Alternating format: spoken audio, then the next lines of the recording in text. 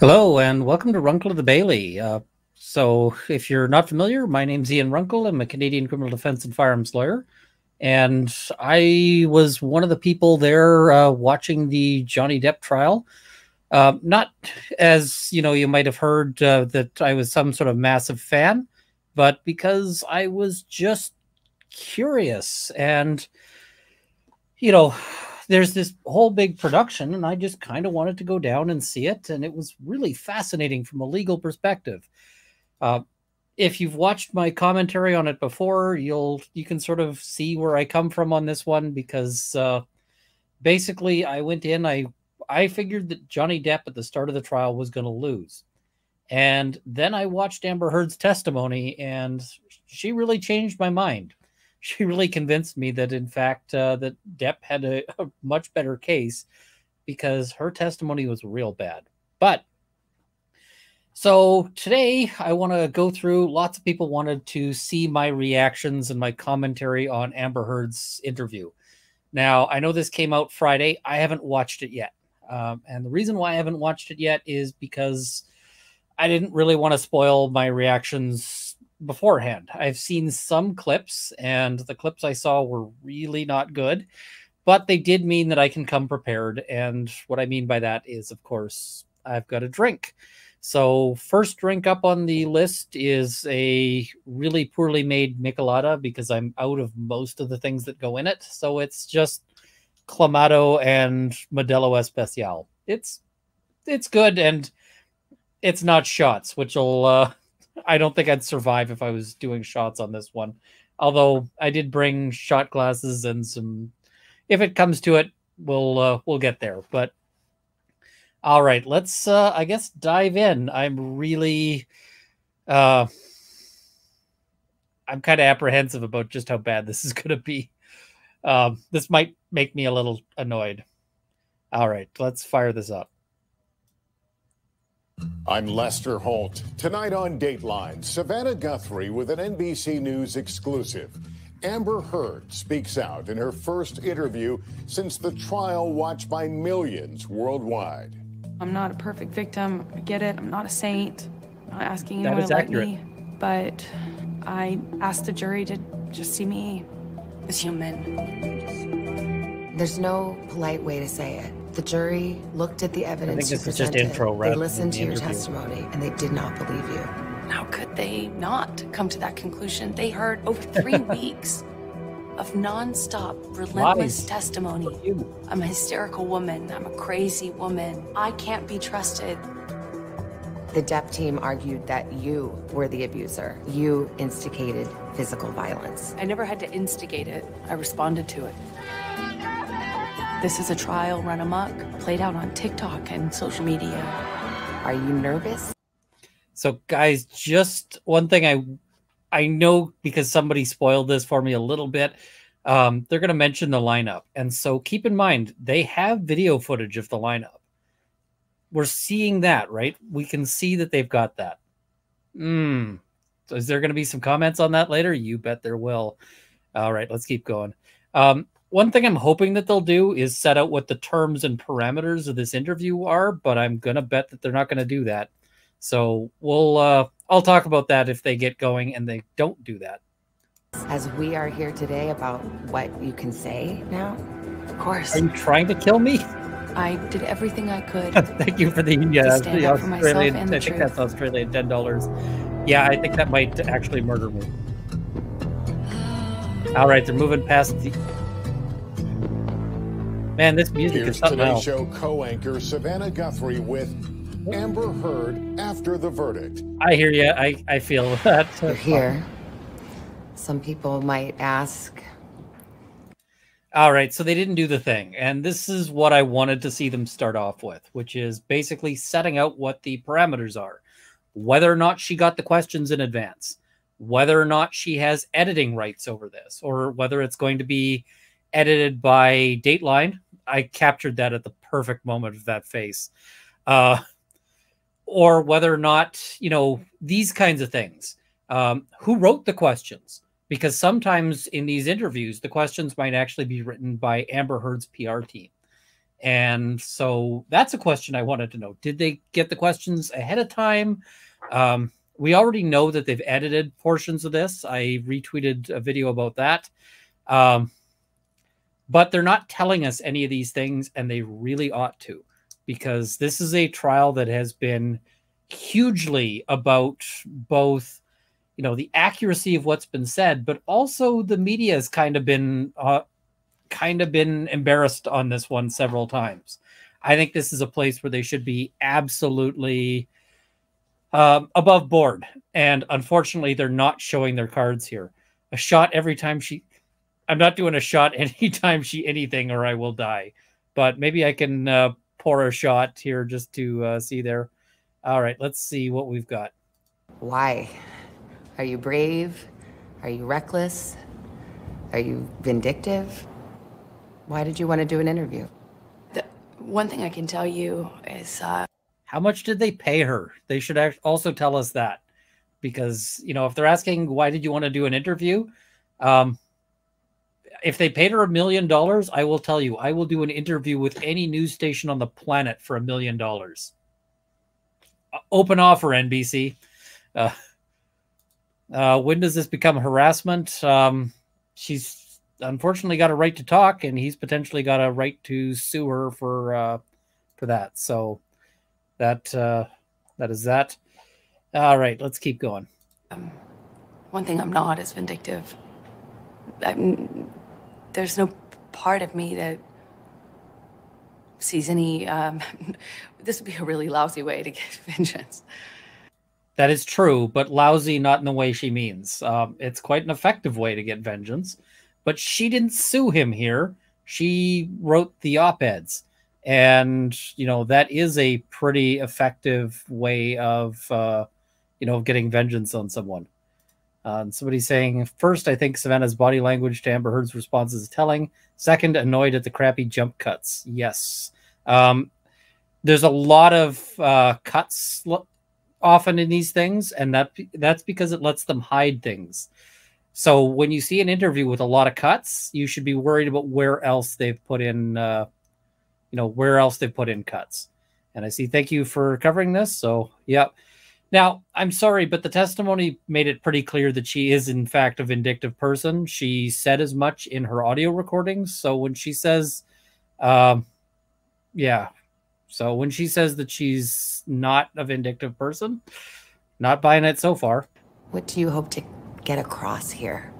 You've had everything said about you. Oh, that's interesting. What do you wish people knew?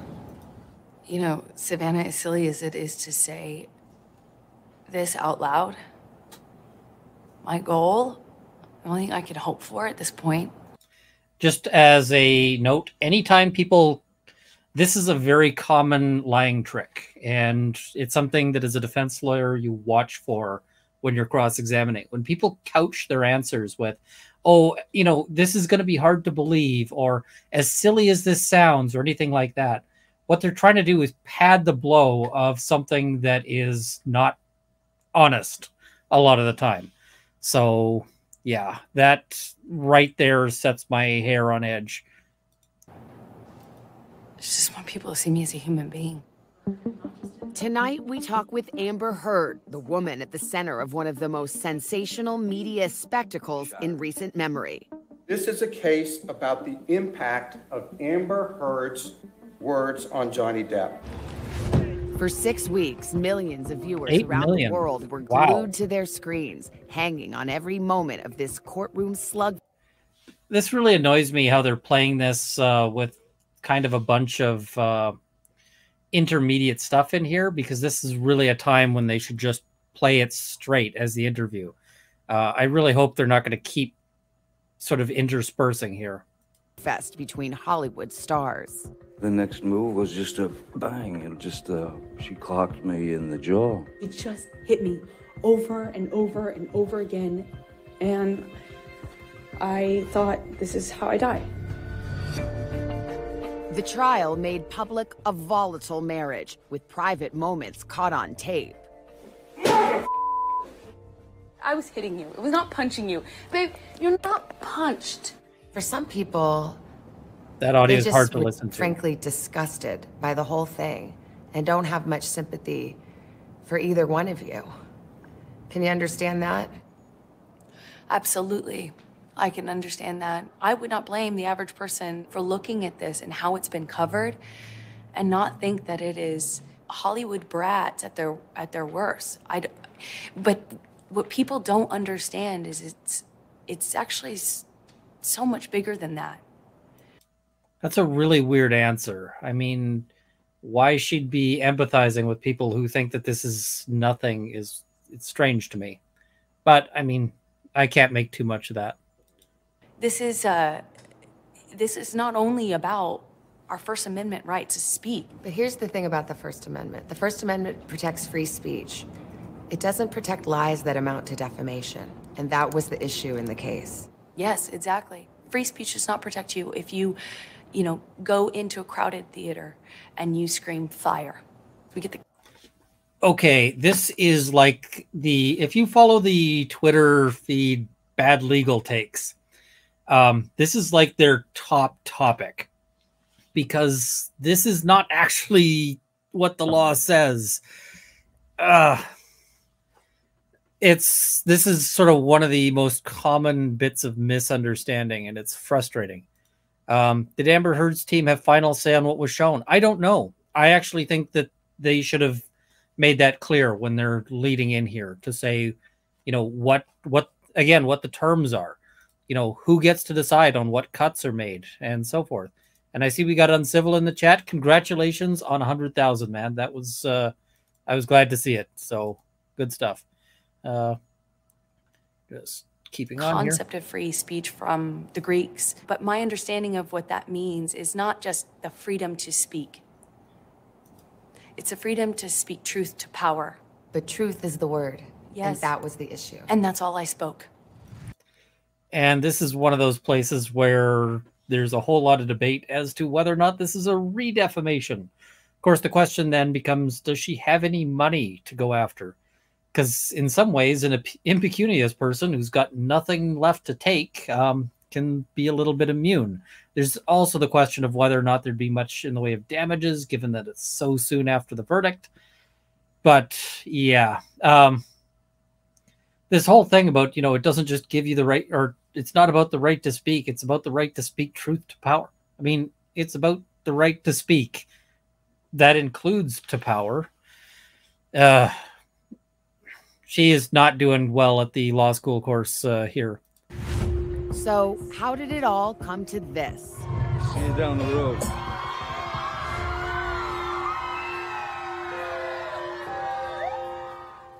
Amber Laura Heard grew up outside Austin, Texas. Who cares? With big dreams of Hollywood stardom. After moving to Los Angeles at the age of 17, she booked a string of TV and movie roles. In 2009, she got a call that would change her life. It was from superstar Johnny Depp, who wanted her to co-star with him in a film called The Rum Diary. He was 46. She was half his age. Domestic abuse.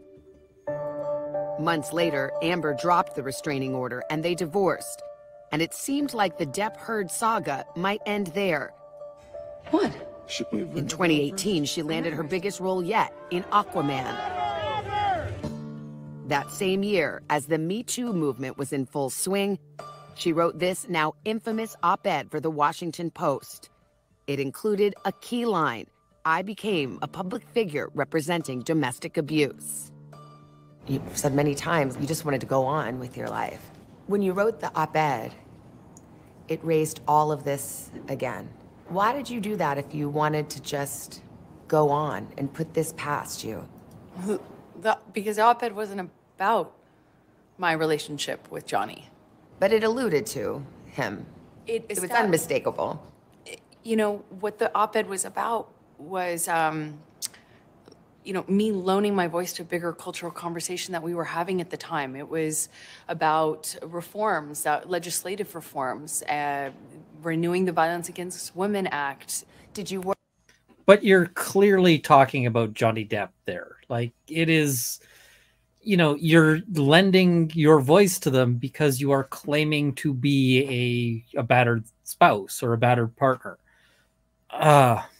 That's now a lot of people have wanted me to comment on the interviewer, and so far I'm not upset with what she's up to.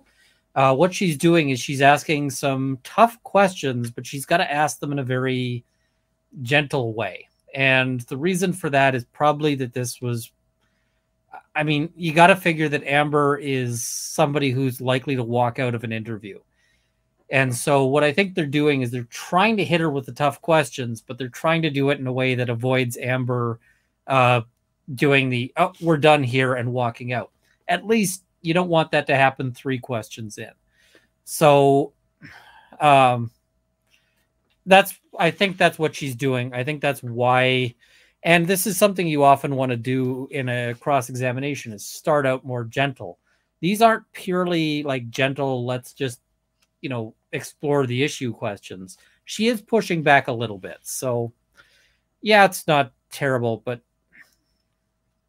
Lori, gosh, I'd love to be a person weighing in on these cultural issues, but that's going to stir this all up again.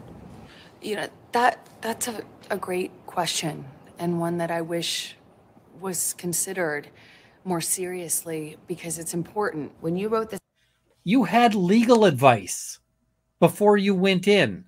Are you telling me that your lawyer did not? In fact, you had legal advice about whether or not this was defamation. Like, that was testimony at the trial. And in fact, so how can you say that you didn't consider this when in fact you specifically contemplated the notion that you might get sued over this? She is really shameless here. All right, I'm going to hit play again because I got to work on getting to the bottom of this. Op-ed, it was the height of Me Too. Legions of powerful men being canceled, losing their jobs. Did you want that to happen to Johnny Depp? Of course not. It wasn't about him. I mean, of course it was about him. And, does anybody believe her when she says that this wasn't vindictive? Johnny Depp disagreed and filed a $50 million defamation lawsuit against her. Good morning. She countersued, all of which led to the recent showdown in court. I don't have to remind you that you've been found liable for defamation against Johnny Depp. Having been found liable, are you nervous, as we are here today, about what you can say now? Of course. I took for granted what I assumed was my right to speak. Not just about what I lived through, but what I knew. Again, you went to a lawyer to basically ask if you had filed off enough of the serial numbers to avoid a defamation lawsuit. So, yeah, no. Do you feel like you could be sued again by him for defamation? I'm terrified, which is what I guess a defamation lawsuit is meant to do. It's meant to take your voice. It's meant to actually provide a strong disincentive against exactly the kind of behavior that she seems to have been engaged in. It's not to take your voice. It's to silence lies that are, harmful lies. So, the jury clearly found that these were lies. So, yeah, you've already agreed you don't have a right to that. So, yeah. And her choice of language is very dramatic. It's and that's very much in keeping with Dr. Curry's diagnosis. This sort of overly flowery language. Most people might have just said it's, he sued me to shut me up. But yeah. When we come back, inside the allegations. She has a need for conflict. She has a need for violence. The Depp team argued that you were the abuser, that you instigated physical violence. I never had to instigate it. I responded to it. As I testified to, if it meant the difference between a broken nose or a sore cheek, I would do it. Except she testified that she only hit him the one time. So now she's saying that she would respond to violence with violence because she needed to, which sounds like more than once.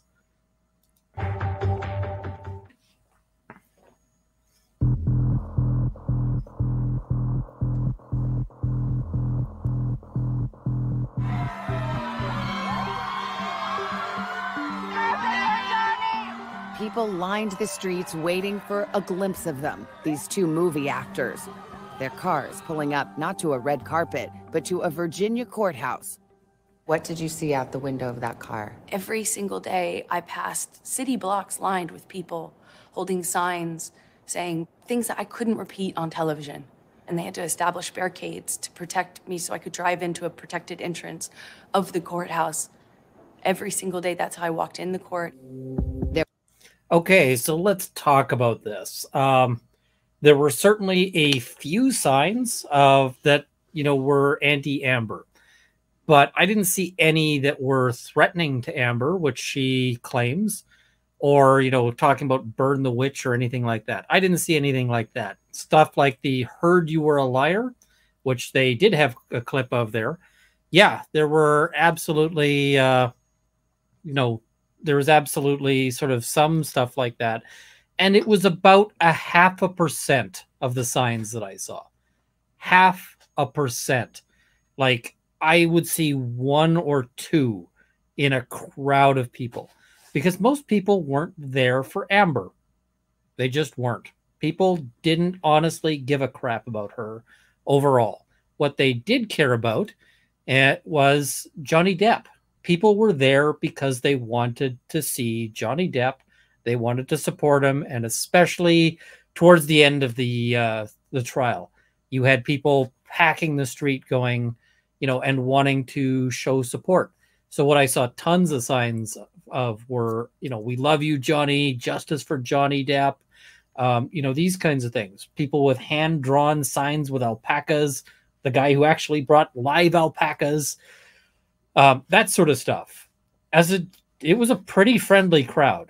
Most people, if they're there and they're going to hold up any sort of sign, they're holding up a sign in support of Depp. I certainly didn't see anybody threatening her. And I will also note, it was basically a block and a half of people. It's this one corner where people were lined up and out in front of the courthouse. And so there's not blocks and blocks and blocks. There's just this short little place, and people would wait there for when he's leaving. This is really not accurate in the slightest. And I see, hey, that's awesome on the hand-sewn leather goods. Phil the Leather Guy. I will have to check that out later. That sounds cool. But yeah, it's just ridiculous. In the lineup, I saw basically, there were a few Amber supporters, but I didn't see anybody with death to Amber anything. I saw actually about as many people with anti-Amber signs as with pro-Amber signs. So yeah, it's and thank you for the new membership there. Yeah, I don't see what she was saying there. And quite frank, like the secured entrance, they're going to have the secured entrance for anybody famous. Whether or not, I mean, they do the same thing for accused killers.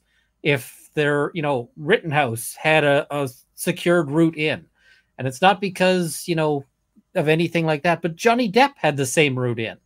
It's because they don't, the courthouse doesn't want the news to be saying, that either of these people got hurt.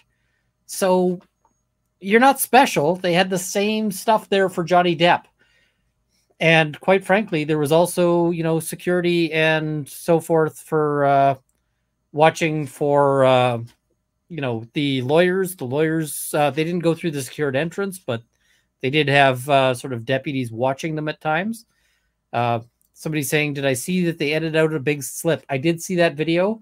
I will let people watch that elsewhere because I was not the person who caught that. But you can, Spidey at Behavioral Analysts spotted that, or at least he's one of the people who spotted that. And yeah, he did excellent work on that. Joy, thank you for the new membership.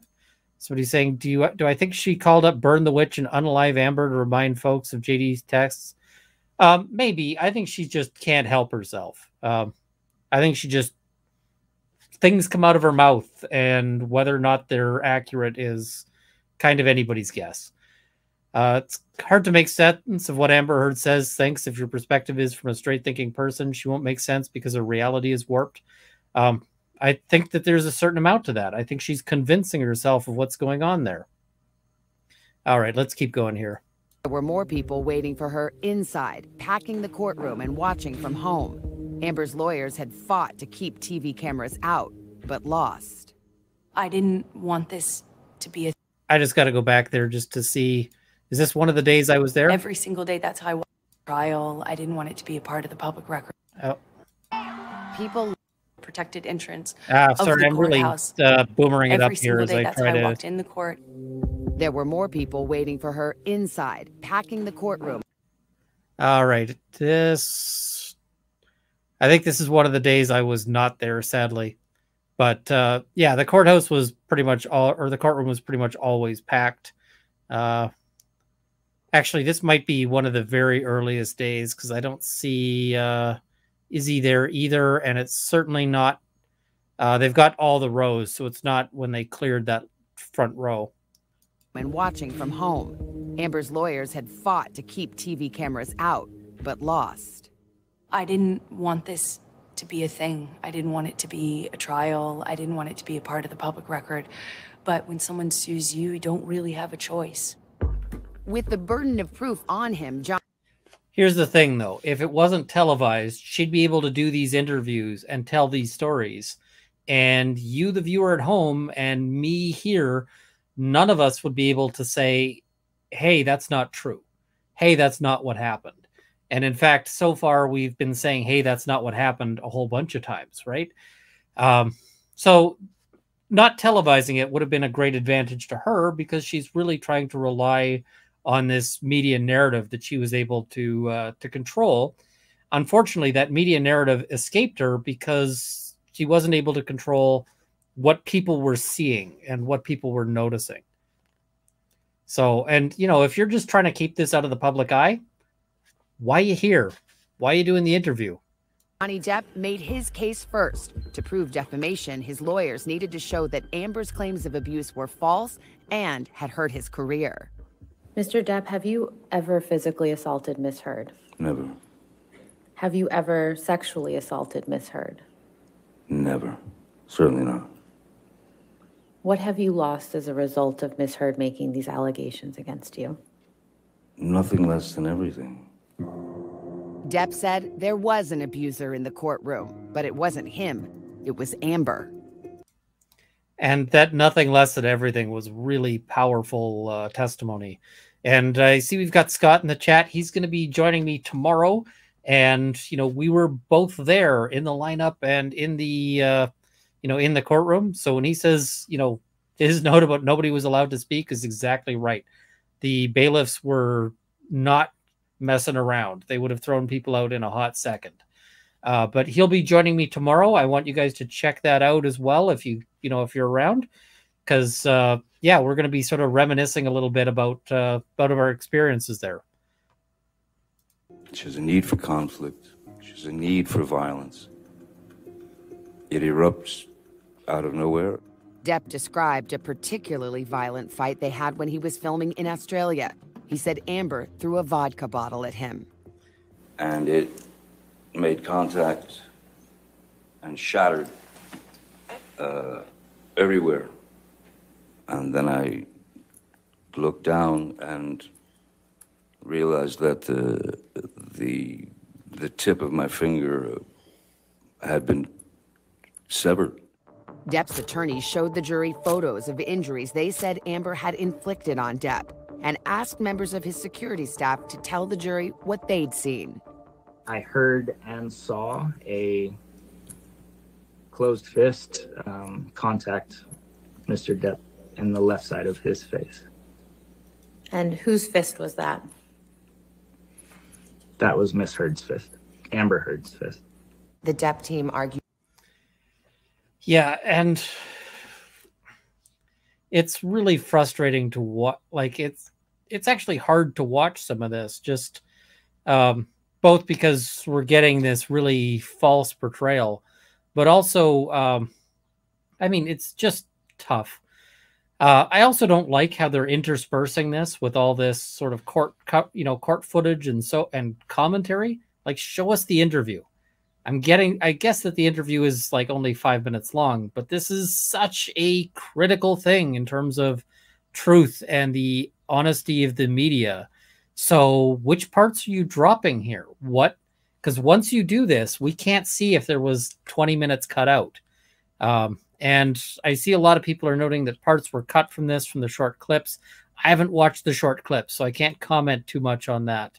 I have seen a whole lot of people, sort of noting that. So that is very much a possibility or a certainty here. Somebody saying it's reported Depp spent about I'm guessing that's $5 million in legal fees. I think $5 million is probably low. I think that's a low estimate. And thank you for the $10. It's much appreciated. All right, let's keep going and I guess hear some more honest answers. That you were the abuser, that you instigated physical violence. Did you? I never had to instigate it. I responded to it. When you're living in violence and it becomes normal, as I testified to, you have to adapt. You adopt strategies to cope with it. If it meant, as I testified to, if it meant the difference between a broken nose or a sore cheek, I would do it. What about the way? Except that's not what you testified to. You testified that you used no violence except for this one time. So now your story is changing. Funny thing about that.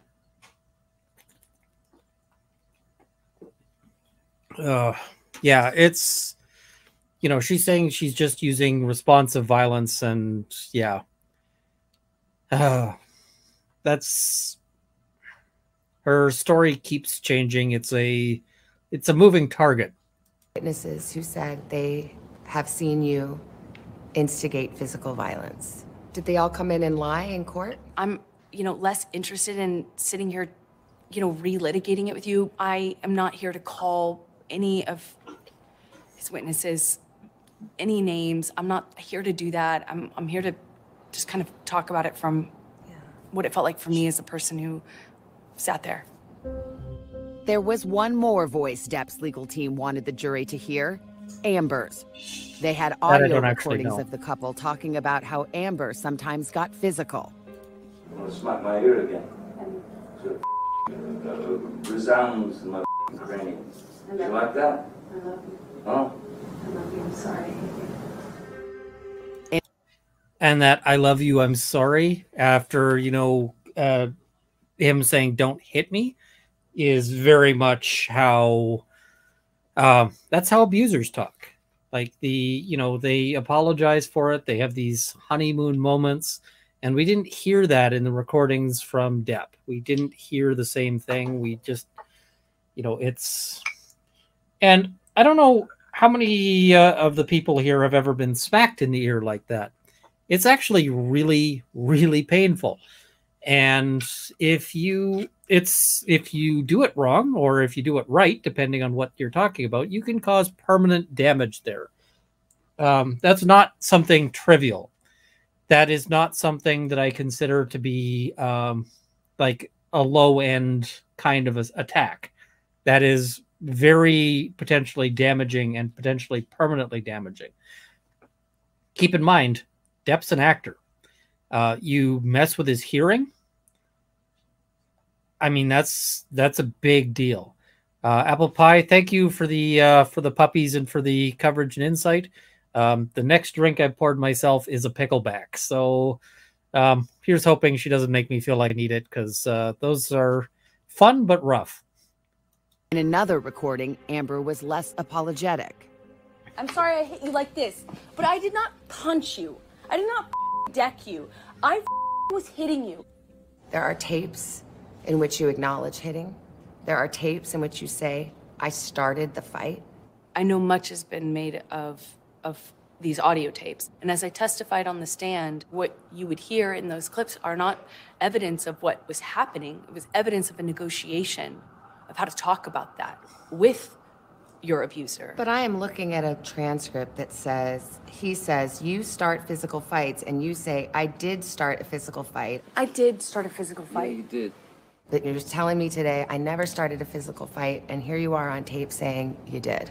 As I testified on the stand about this, is that when your life is at risk, not only will you take the blame for things that you shouldn't take the blame for, but when you're in an abusive dynamic, psychologically, emotionally, and physically, you don't have the luxury of saying, hey, this is black and white, because it's anything but when you're living in it. He says he... Now, as a lot of people have pointed out, this is a place where they cut stuff out. But hey, Rob, welcome. Hey, guys, I'm making the rounds today. I was going to say, you've been on every stream pretty much today. So the invites, I like just jumping around and giving help to whoever needs it in whatever moment they need the help. You are a popular guy. You were just on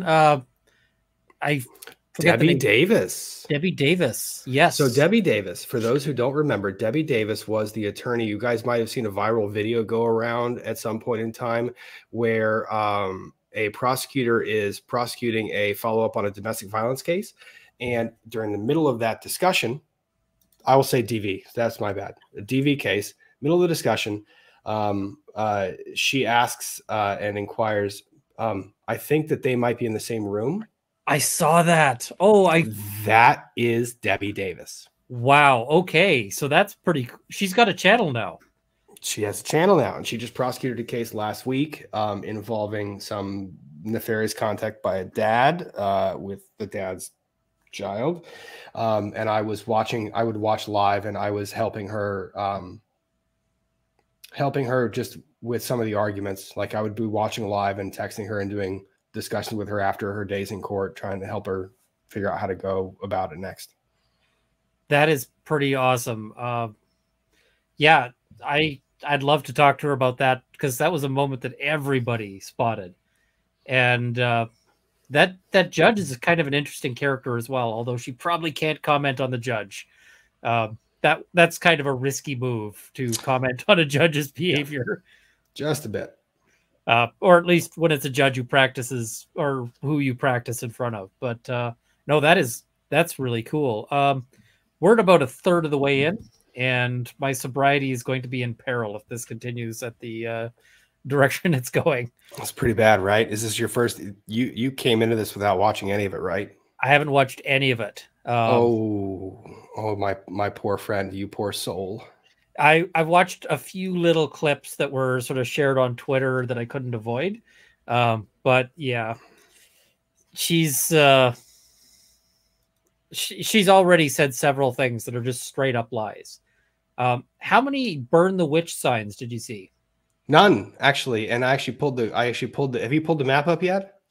I haven't pulled the map up, but I did mention that it's just this little corner, right? That's where everybody was. Well, not even that, but remember where they drove in? They drove in on Judicial Drive. Yeah. That's how they entered the courthouse, which is a 300-yard block before they get to the gate. That's it. And they had big old gates blocking people away from that. So there was not a single sign that said anything negative about Amber Heard. Every sign was actually pro Johnny Depp, just not negative Amber Heard. I saw like a couple of, but they weren't like violent signs. They were just like, Amber Heard is a liar. I saw like a couple of those on some, like, and they weren't there like every day. There were days that there were just no signs like that. It's so egregious how she just straight up lies about that. And anybody who's out there can be like, no, that is not actually what happened. They managed to find for this for this interview, they found a little bit of like a video clip where they found 2 signs, but none of them said any of the violent stuff that Amber is claiming. They just said that she was lying. So, yeah. All right, and people are saying I have to watch some of the earlier clips because they cut some important responses. We just finished seeing them say this little bit where I did see the video where they cut out her saying, if you're a victim, you don't have the resources that you or I have. And, Spidey jumped on that. And it's really interesting that they thought that bit was sufficiently good to show in clips before the main interview. And then they cut it on the main day. Like that. They really, at this point, I think they should release just the raw, one unedited cut of the interview. Just so that you can see. But, yeah. And I'm seeing watch out for copyright claims from NBC. This, I think, would be pretty squarely into fair dealing. I've got some people in the chat who are complaining that I'm cutting in. That's because this is what we do here. We're offering commentary. This is not intended to be a substitute for the main thing, because if you want to watch the main thing, you'd want to watch it without me yammering. You're here to watch me yammer, and I'm going to interrupt this at several points. Yep. All right. So I see people noting reporting can be deadly for victims. Goal is to support victim until they have a safe place to exit or can report it. Omitted essay there, calculated dodge. Yeah, I mean, I would love to see more services to help people get out of these situations. More shelters, more, and that's shelters for both men and women, because the shelters for women are underfunded. The shelters for men are basically non-existent in most places. So, yeah. All right, let's keep going here. That face is kind of creeping me out. The one that I stopped on here. Oh yeah, that's terrible. Let's get out of that face, please. That's all the teeth. Never hit you. Never. Is that a lie? Yes, it is. He says he's never struck any woman. His lawyers argued at trial. None of his other prior relationships, not one woman has come forward and said he physically hit them. You were the only one. Look what happened to me when I came forward. How would they have known that? Are you saying that all of these women, were sitting there and A, that none of them are as brave as you, and B, that they all would have known what's going to happen when you came forward? Yep. You're saying they all had time machines? Yep. She's now cooler than Kate Moss, and she's cooler than Vanessa Paradis. And the other thing is, like, the last sentence where she answers, do you realize that was the only real answer she gave the entire interview? Yes. Like, when it was like, you're saying he never hit you. What was it? You said that he hit you. Do you stand by that? And she was like, yes. Like, that was the only time she ever actually gave an answer.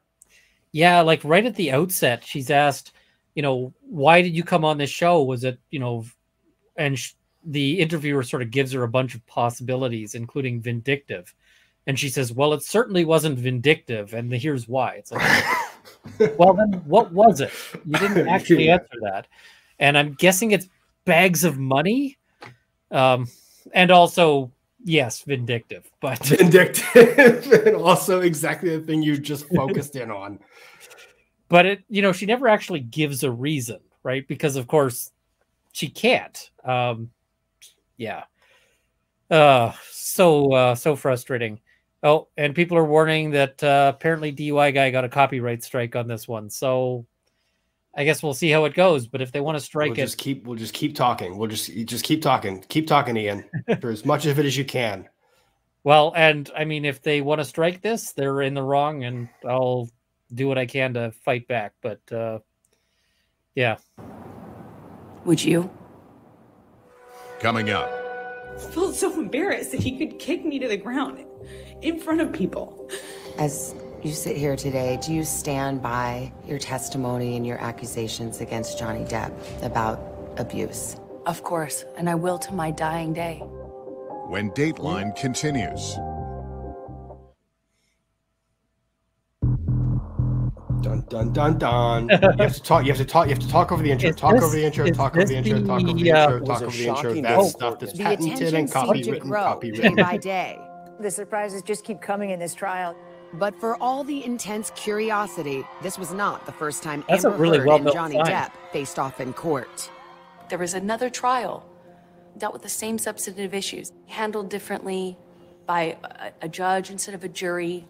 Johnny Depp sued The Sun, a British tabloid, over an article it published describing him as a wife beater. The case went to trial 2 years ago in the UK. There were no cameras in court. The judge in that case found that... All right, let's talk a little bit about that ruling. And you know what? There's people who are going to cover it better than I have, because I deliberately didn't read too much of the UK stuff because I wanted to focus on this one. But Black Belt Barrister goes through it in some incredible detail. And, you know, Andrea goes through it in a lot of detail. I'm forgetting her last name because I'm Andrea Burkhart goes through it in some incredible detail.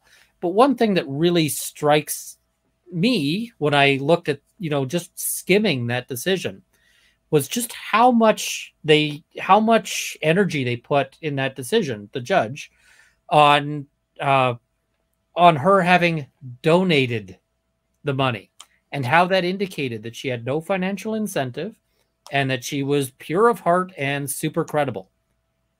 Well, do you remember what they said about her donating that money at trial?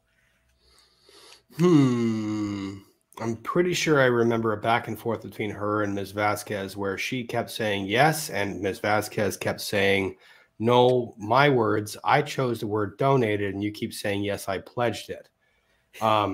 Yeah. And then she uses the same lame excuse of it's like buying a house. I'm like, look, when you buy a house, at least you sign a piece of paper. You didn't even do that in this case. So go see you later.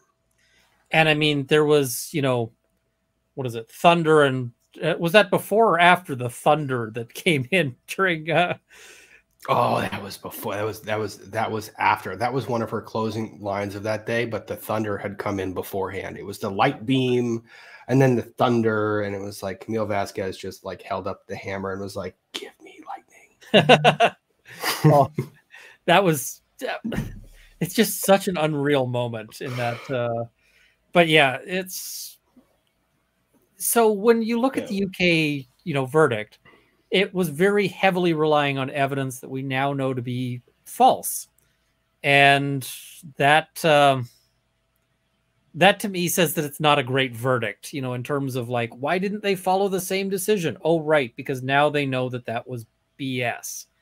And, you know, maybe if the jury had been BS the same way on this one, they would have gone for it. But the judge did not seem to catch that. Litigation privilege versus Canada absolute privilege. So that's all you. That's kind of a complicated one. So absolute privilege for stuff in court is basically you cannot be like your statements in court can't be defamatory because they are an absolute privilege. And the reason, I mean, if you lie in court, they can be perjury. But the idea is that you don't want people to be shaping their testimony in court about worrying about lawsuits. So there's a few places where you have absolute privilege, and the absolute privilege is a pretty powerful shield to hide behind because it's absolute. Litigation privilege, we also have litigation privilege here, but that's kind of a different thing because litigation privilege is usually things like... you know, let's say Rob and I were opposing counsel on a file, and, you know, I send him an offer that basically says, we will settle this for $10,000. And Rob then wants to use that against me in court. He probably can't because of, you know, various forms of privilege that cover those negotiations, you know, resolution privilege and that kind of thing. So there's all sorts of litigation privileges in that, but can any charges be filed against Amber Heard for her abuse? Potentially. No statute of limitations, unless it's another jurisdiction. In the U.S., no. Statute of limitations, any abusive actions, well past that time. I think Do we know about Australia? Yeah. Because in Canada, they could go after her until the end of time. Yeah. Apparently Australia too, right? Didn't you say that? I thought somebody had said that, but I don't know for certain. So, I mean, it's certainly possible, but if Australia, yeah, we'll just have to see on that. And somebody's saying Farron got a strike for her video. That's concerning, but oh well, if they're giving out improper strikes, then that's on them. We'll just have to sort of go from there. All right. Let's keep going here. So somebody's saying Australia, same as Canada, just permanently. What are my thoughts on Depp's team filing an injunction against Amber Heard? I think it's unlikely for a couple of reasons. First, it's very difficult to get an injunction on speech in the United States. It'd be much easier if it was in Canada. And hey, not much. But the other thing is that I suspect that what we've heard is that Depp doesn't really want to. I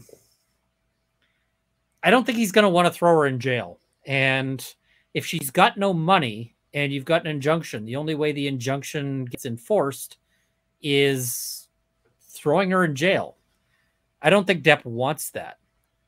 So that, that's my read on that. I can't say for certain. Any thoughts there? I mean, the temporary injunction stuff, the law on prior restraints of speech is pretty serious in the U.S. You have to be really, really, really, really high up on, you have to be really high up on their hit list, and you have to do some really egregious violations and really show that you are going to make an egregious violation. Oh, and DUI guy in the chat, you know what? If they're going to hit me with a copyright strike, I'm already too far in. But I mean, I think that this kind of commentary is well within fair dealing, but that doesn't necessarily mean NBI or NBC is going to listen to that. Yeah. Who knows? Who knows? And Australia apparently has a separate law against using glass as a weapon. Oh, that's weird. It is and it isn't, because Australia actually had a run of it, and glassing is incredibly nasty. Where it usually comes up is where people are smashing a glass into somebody's face, and yeah, and that causes like permanent, lifelong injuries. Yeah. So they had a run of it, and then it went sort of less. It became less, but it would make sense that they might have passed a law for that. Rob, your reaction when the Depp team brought up the bed? My reaction was excited, but it was nothing compared to me reacting or me just watching the rest of all of my new friends reacting to that as well. There's a stitch of it, and it's watching them all react to that. And Emily D. Baker is just sitting here going, the knife for the bed, the knife for the bed, the knife for the bed. And then she just like starts pumping her fist. It was one of the coolest moments I can think of. Oh yeah, that was such an amazing little moment there. Oh, and what you guys didn't know, I'm sorry, Ian, what you didn't know, and this is actually really cool. Ian was at my dining room table while that was happening. And Ian, like the bed stuff comes up and December 15th comes up, and Ian looks up from the camera, and I'm like making food, and Ian goes, Rob, get your ass over here. And he like yells at me to come over. It was really fun. And somebody's saying, do we think that if Amber Heard keeps this up, that Johnny Depp may make her pay the judgment instead of trying to work out a negotiation, or instead of suing again? I don't know. That'll be up to him and what he wants to do. But if I was him, I'd make her pay. Yeah. And glassing common at clubs, drunk people throwing. Yep. If you guys have ever watched, Train Spotting? That moment where I think it's Begbie's the character tosses the glass over the side. That's another example of, glassing. And yeah, And people streaming it live, does it make a difference? It can. I suspect NBC is going to have been a little bit heavy on the enforcement on the day of. They might still, who knows? They might, might hit with a strike. Yeah, and somebody noting glassing is not just smashing in the face, aggravating factor that covers throwing glass, utilizing it as a weapon, or potentially even causing someone to fall on glass. That last one really interesting because that's something that happens a lot in bars, like in bar fights and so forth.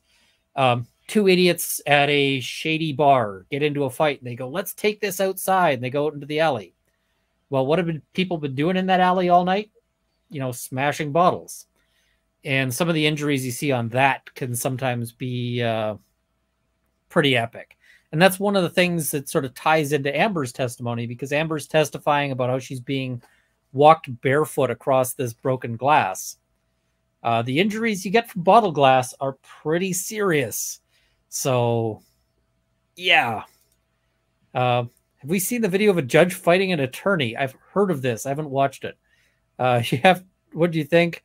What would you do if the judge provoked you to fight? I would not fight a judge. If a judge came after me with fists up, I'd just be sitting there. I would be folding my fists behind my back. And I'd just, go until I pass out or the sheriff steps in. Like, I am not throwing a single hand back, because the way you win that fight is not in the fist fight. There is no winning that fist fight. Because if you get if you knock out the judge, your career is probably over. Even if he took 6 or 7 punches at you first. Especially because here in Canada, we don't have videotaped courtrooms. So my word against the judges, I want that judge coming out spotless. Not even an Amber Heard style makeup mark. So, yes, although Amica cream apparently would solve it. Oh, God. Why? And I see people, why the mainstream media pro Amber Heard support? House and Habit was booted off Instagram the same day that LawTube accounts were throttled. What agenda does supporting Amber Heard serve? I think part of it is that the media sort of starts out with a narrative, right?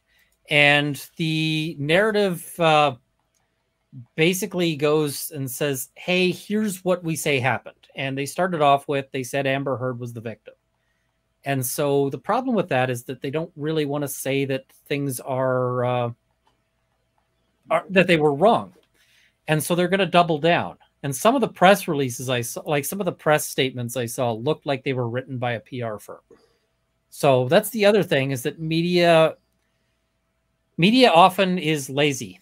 And so if they get written like a pre-written piece, they will sometimes run it, which can be embarrassing for them. If you're wondering why news stories about police activities often look so much like the police press release, it's usually because it's cribbed off the police press release. And war games, the only way to win is not to play. Yep. Somebody was noting that it's arnica cream, and I know, but amica cream is the, is sort of the joke about that one. Is there any way to get this woman into a mental hospital? I'm serious. I doubt it. You can have all sorts of mental illness that does not get you into a mental hospital. The test for that is pretty serious, and it should be, because, you're talking about people being locked up against their will, right? We don't want that happening lightly. To me, it appears Amber Heard plotted and took notes for the drama from the beginning of the Johnny Depp relationship. She certainly took a lot of pictures, didn't she? Just a few. And of weird things like, him sitting there passed out. 85,000 photos, guys, in the chat. 85,000 photos is what they pulled off of her phone. Every photo that was shown in trial of her alleged abuse, every single photo that you saw are all of the photos that were pulled from that phone that show any of it. So out of 85,000 photos, yep. Yeah, I mean, I don't know. I have been to plenty of parties where people have passed out, and I've never felt the urge to take a picture of a single one of them. because I like my friends and I don't want to be a jerk to them. If my wife had ever passed out from drinking, and I'm not going to say whether or not, I would not take a picture of it and show it to people. Like that would be on the last of my list of concerns.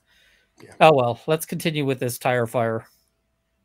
Most of Amber Heard's allegations of abuse were substantially true.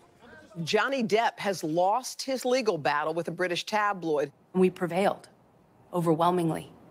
You didn't. The jury in the U.S. trial wasn't allowed to hear about that judgment. And Amber says that by the time she got up to tell her side of the story, I do. The court of public opinion here had already turned against her. After 3.5 weeks, I took the stand and saw the courtroom packed full of Captain Jack Sparrow fans who were vocal, energized, who had come from all ends of the world. We've been here. You know that Captain Jack Sparrow isn't a real person, right? I mean, certainly there were Johnny Depp fans. There were also Amber Heard fans in that crowd. And I mean, I came to the courthouse later where a lot of people had, had seen the testimony and had come to conclusions. But there were Amber Heard fans there. They weren't, as I said, they were trying to keep it on the down low, but they were there. And somebody saying, I'm glad you got it to work. That was Rob's doing. So thank you to Rob. That was a huge help here. And what if anyone's watching from YouTube, it was not NBC. The source of this video was not NBC. So you have saved my sanity. Excellent. Yeah, there were people from all over the place. There was somebody from Malta, I think it was. I thought the Malta mom and daughter, the ones that were the fighters. Yep. And that was interesting on the last day because it was a real Sophie's choice situation as to which one got in. So that was tense. Somebody saying that their dad and them discussed it after they tuned into Spidey stream, and one of the first things they've agreed on in years. Wow. Well, Amber Heard bringing families together by lying blatantly. Watched Spidey with y'all today, late to the stream. What videos got deleted or hit? We don't know. We don't know. We're still sort of figuring that out, but we're forging ahead anyway because this is pretty clearly fair dealing. So, or fair use for those in the States. Different terms, but similar concepts. And somebody was asking, did we see the signs she talked about, or did she make it up? She made it up. Yep. And there's very few things that I'm going to come out and say were unequivocally a lie. That one was one of them. And Ian will back me on that. Absolutely. 100%. That was just complete. That's a complete fabrication. She lied to lied to everybody there. The Law Patrol. Glassing was reactionary, same as our one punch laws. If you hit someone and they die from striking their head or neck on the way down, up to life sentence. Wow. Doesn't help the Australian reputation for being drunks. Yeah, and I mean, those kinds of those kinds of laws just as a reactionary law, I hate those. So I hate when they pass a law to try to fix something that just happened. We also agree that she needs help and that people will help her get it. And people that will help her get it, sorry. Yeah, I think unfortunately she's probably not ready to get help. And I think that that unfortunately she's in a situation where she's going to surround herself with people who will just tell her what she wants to hear. You're always clear and reasonable. Love to listen. Well, thank you. And yeah, really appreciate Law Patrol, that super chat to clarify all that, because that's much appreciated there. We're neither of us are Australian lawyers, and I've never actually even been to Australia, although I'd like to one day. All night long. I took 2 buses, 2 trains, and I had to walk a half an hour. And the jury saw all of that. During 5 days on the stand, Amber told her version of the toxic relationship. She said the physical abuse began when they were first dating and continued throughout their marriage. And I was walking out of the bedroom, slapped me across the face. I turned to look at him. And I said, Johnny, you hit me. You just hit me. I testified on the stand. I got hit for a very long time before I knew how to even try to defend myself. Amber said the abuse usually happened in private, but told the jury Depp once kicked her on a plane in front of his entourage. I felt so embarrassed that he could kick me to the ground in front of people. In all, she described at least... I mean, she's very overwrought on all of this, but in terms of like the, you know, is that really what you'd feel is embarrassed when you get kicked? Maybe. Bad pause 12 screen. times when Depp hit her. And he's punching me with a closed fist, punching me. She said it often happened when he was drunk or on drugs. Right now, as you sit here today, do you stand by your testimony and your accusations against Johnny Depp about abuse? Of course, and I will to my dying day. I know what happened to me. I'm here as a survivor. To my dying day, will stand by every word of my testimony. That's a bold move, sweetheart. Especially to say that out of court. Because, that is a bold move, sweetheart. I mean, what she got to lose? But that's what I've been saying on other people's streams is one, you have to prove that it hurts Johnny in some way. And right now, Amber's word is worth, what do you think Amber Heard's testimony is worth right now? I wouldn't trade it for, you know, this. I wouldn't trade this shot of booze for it. Oh, what are you drinking? Like Malort? No, this is I got a pickleback lined up. Nope, I wouldn't trade that for that either. Hey, I prefer that to Malort. I'll tell you that for free. So if a man is falsely accused by a woman and there's no evidence one way or another, what happens if it goes to trial? Is it just testimony versus testimony? Well, first, testimony is evidence. Yes. In fact, it's the most common form of evidence. And yeah, I mean, you go through it and the court evaluates it. If it's a criminal trial, the standard is proof beyond a reasonable doubt. So, you know, it's a situation where they'd have to determine that it was proven beyond a reasonable doubt, even without corroborating evidence. But that happens all the time. People are convicted on he said, she said all the time. And yes, Scott Cardinal did a view of him walking around the area and a map of the area around the courthouse. I have seen it. It's an excellent video. So check it out. Scott Cardinal, he's got a channel there. He does a lot of archaeological stuff, but he is a master storyteller. And yeah, he does I watched that video and I was like, I am not doing a video about that because he did it better and there's nothing I could do to, you know, to top it. So check that out. And he'll be on the channel tomorrow. So yeah. Oh, and I'm seeing a call that I've got to drink my pickleback here. Congrats to Amber on her net worth jumping from -8 million to -6 million. And that's the thing is if he sues her again, he can maybe push it back to -7 million. But is that worth it? So yeah. If she would have said that when he drank and got mad and got violent, I would have been much more apt to believe her as I was a child and I saw my uncle deck his wife. Sorry to hear that. I was 8 and remember that night. I'm 51. Yep. Also, very important safety tip. Malort is awful. Don't let anyone say otherwise. I will tell you that my experience with Malort was somebody poured a shot of Malort for me, slid it over. I lifted it up and went, that's not happening. And just slid it back.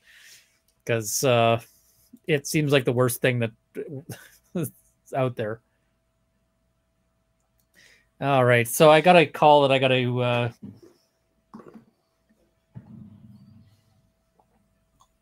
Oh, good for you. Good man. Good for you. Good for you. I'm going to be back in 5 minutes. I want to check something out real quick. All right. And I really do like the pickle juice sort of finish there. All right, let's keep going here.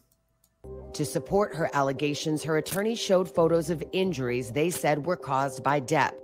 One alleged beating happened in 2015, before Amber appeared on The Late Late Show with James Corden. Exhibit 16. A makeup artist saw Amber the day of the alleged incident and said she didn't see any injuries. But the next day, she had a discoloration here under both eyes and on the bridge of the nose.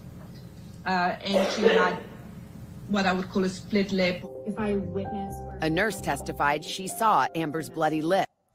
Now, wouldn't that be odd to not see the injuries on the day of, but then to see them the day after? That's kind of weird. Somebody saying, can you get an injunction? Maybe. It's doubtful. It's a hard test to get an injunction, although it was a hard test to win this case in the first place. But I don't think it's likely. Part 1 of 3. For a few years, every Monday, Tuesday night news, we'd hear a story about somebody requiring plastic surgery due to a glass in the face. Yep. They got Amber out of Australia because this was in the middle of a mass media push to stop glass attacks. Our cop wouldn't have taken any of their celebrity nonsense to stand down. They have a reputation of bang, bang, bang, and stop, we'll shoot. So they're police is what you're saying. I'm going to get Detective Seeds on my my butt for comments like that. But yeah, I mean, getting her out of Australia might have been a sensible move, but it might have just been to get her away from Depp, right? To be like, you can't keep cutting his fingers off.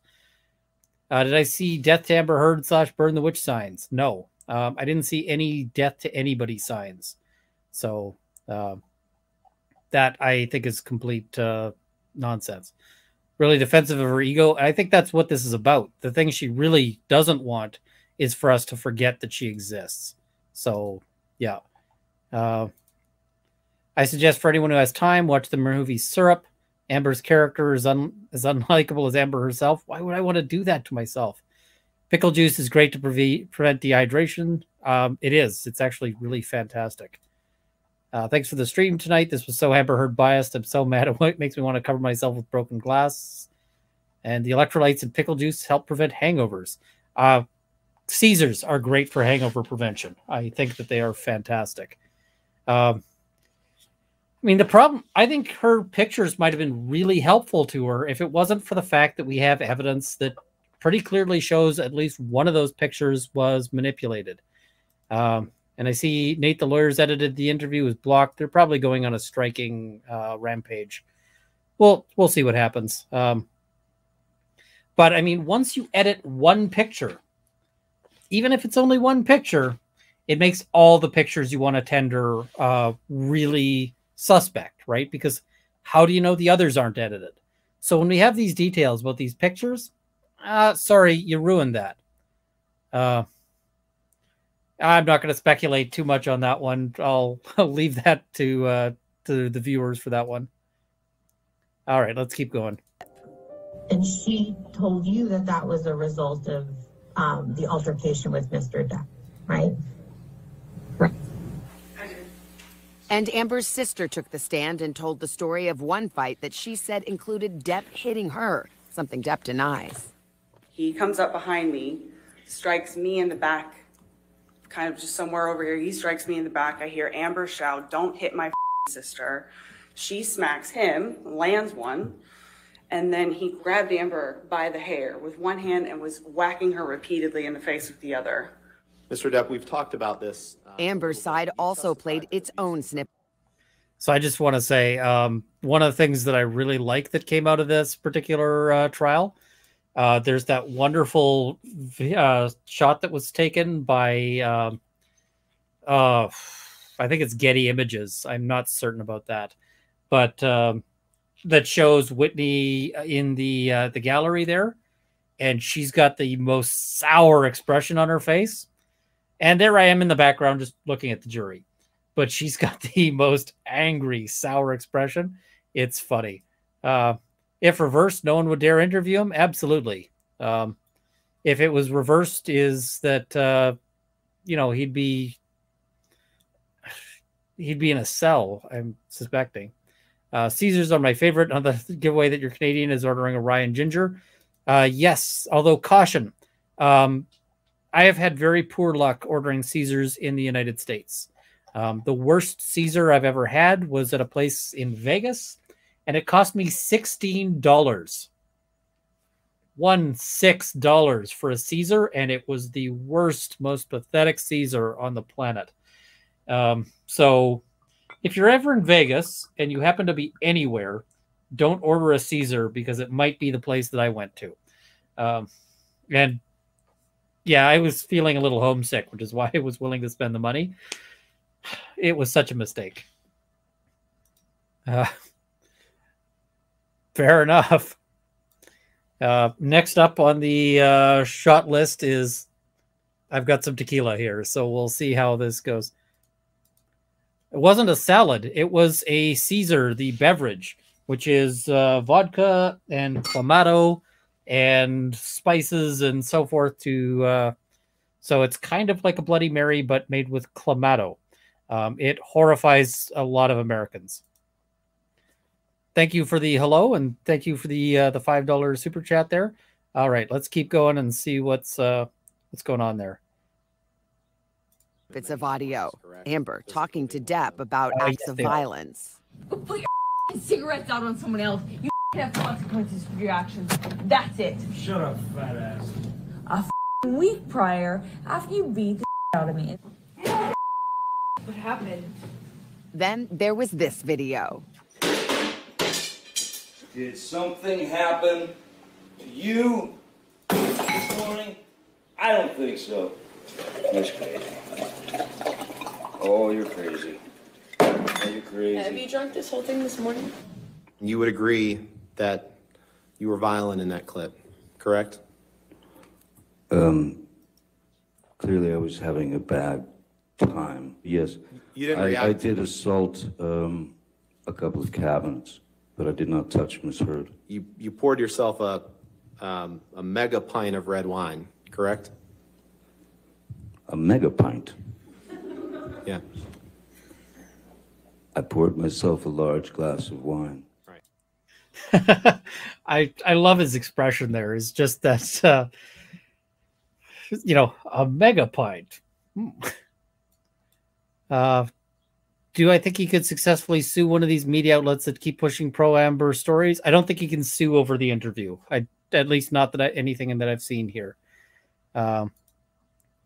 Looking at the LCBO, that's your first mistake. Ontario's liquor stores are terrible.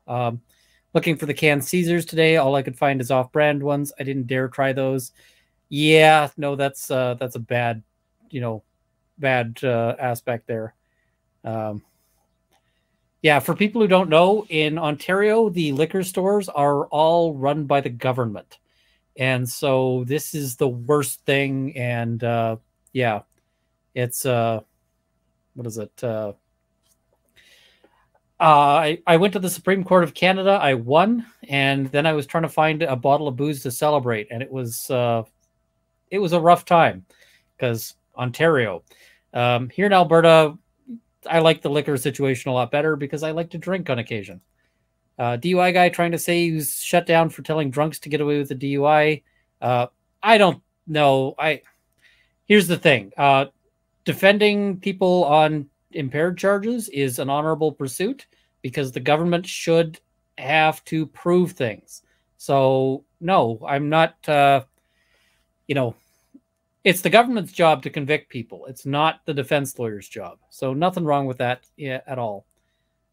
Since the U.S. doesn't have poutine, do I have a favorite U.S. snack fast food?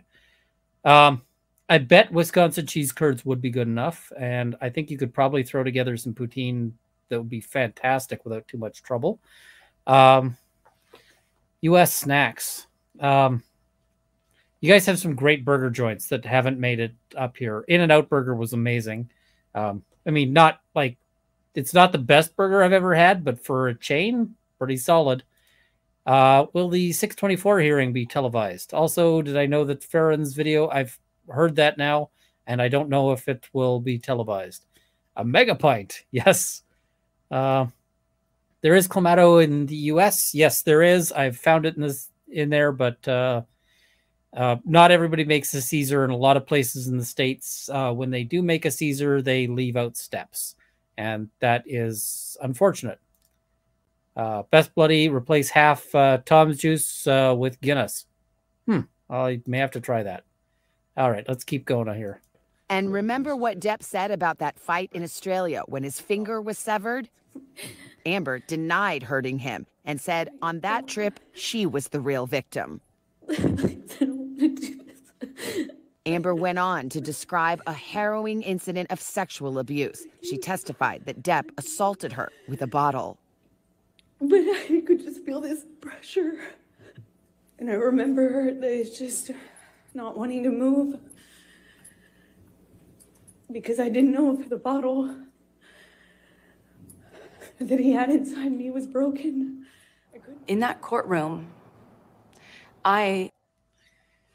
Yeah, that whole round of that day's testimony was not great.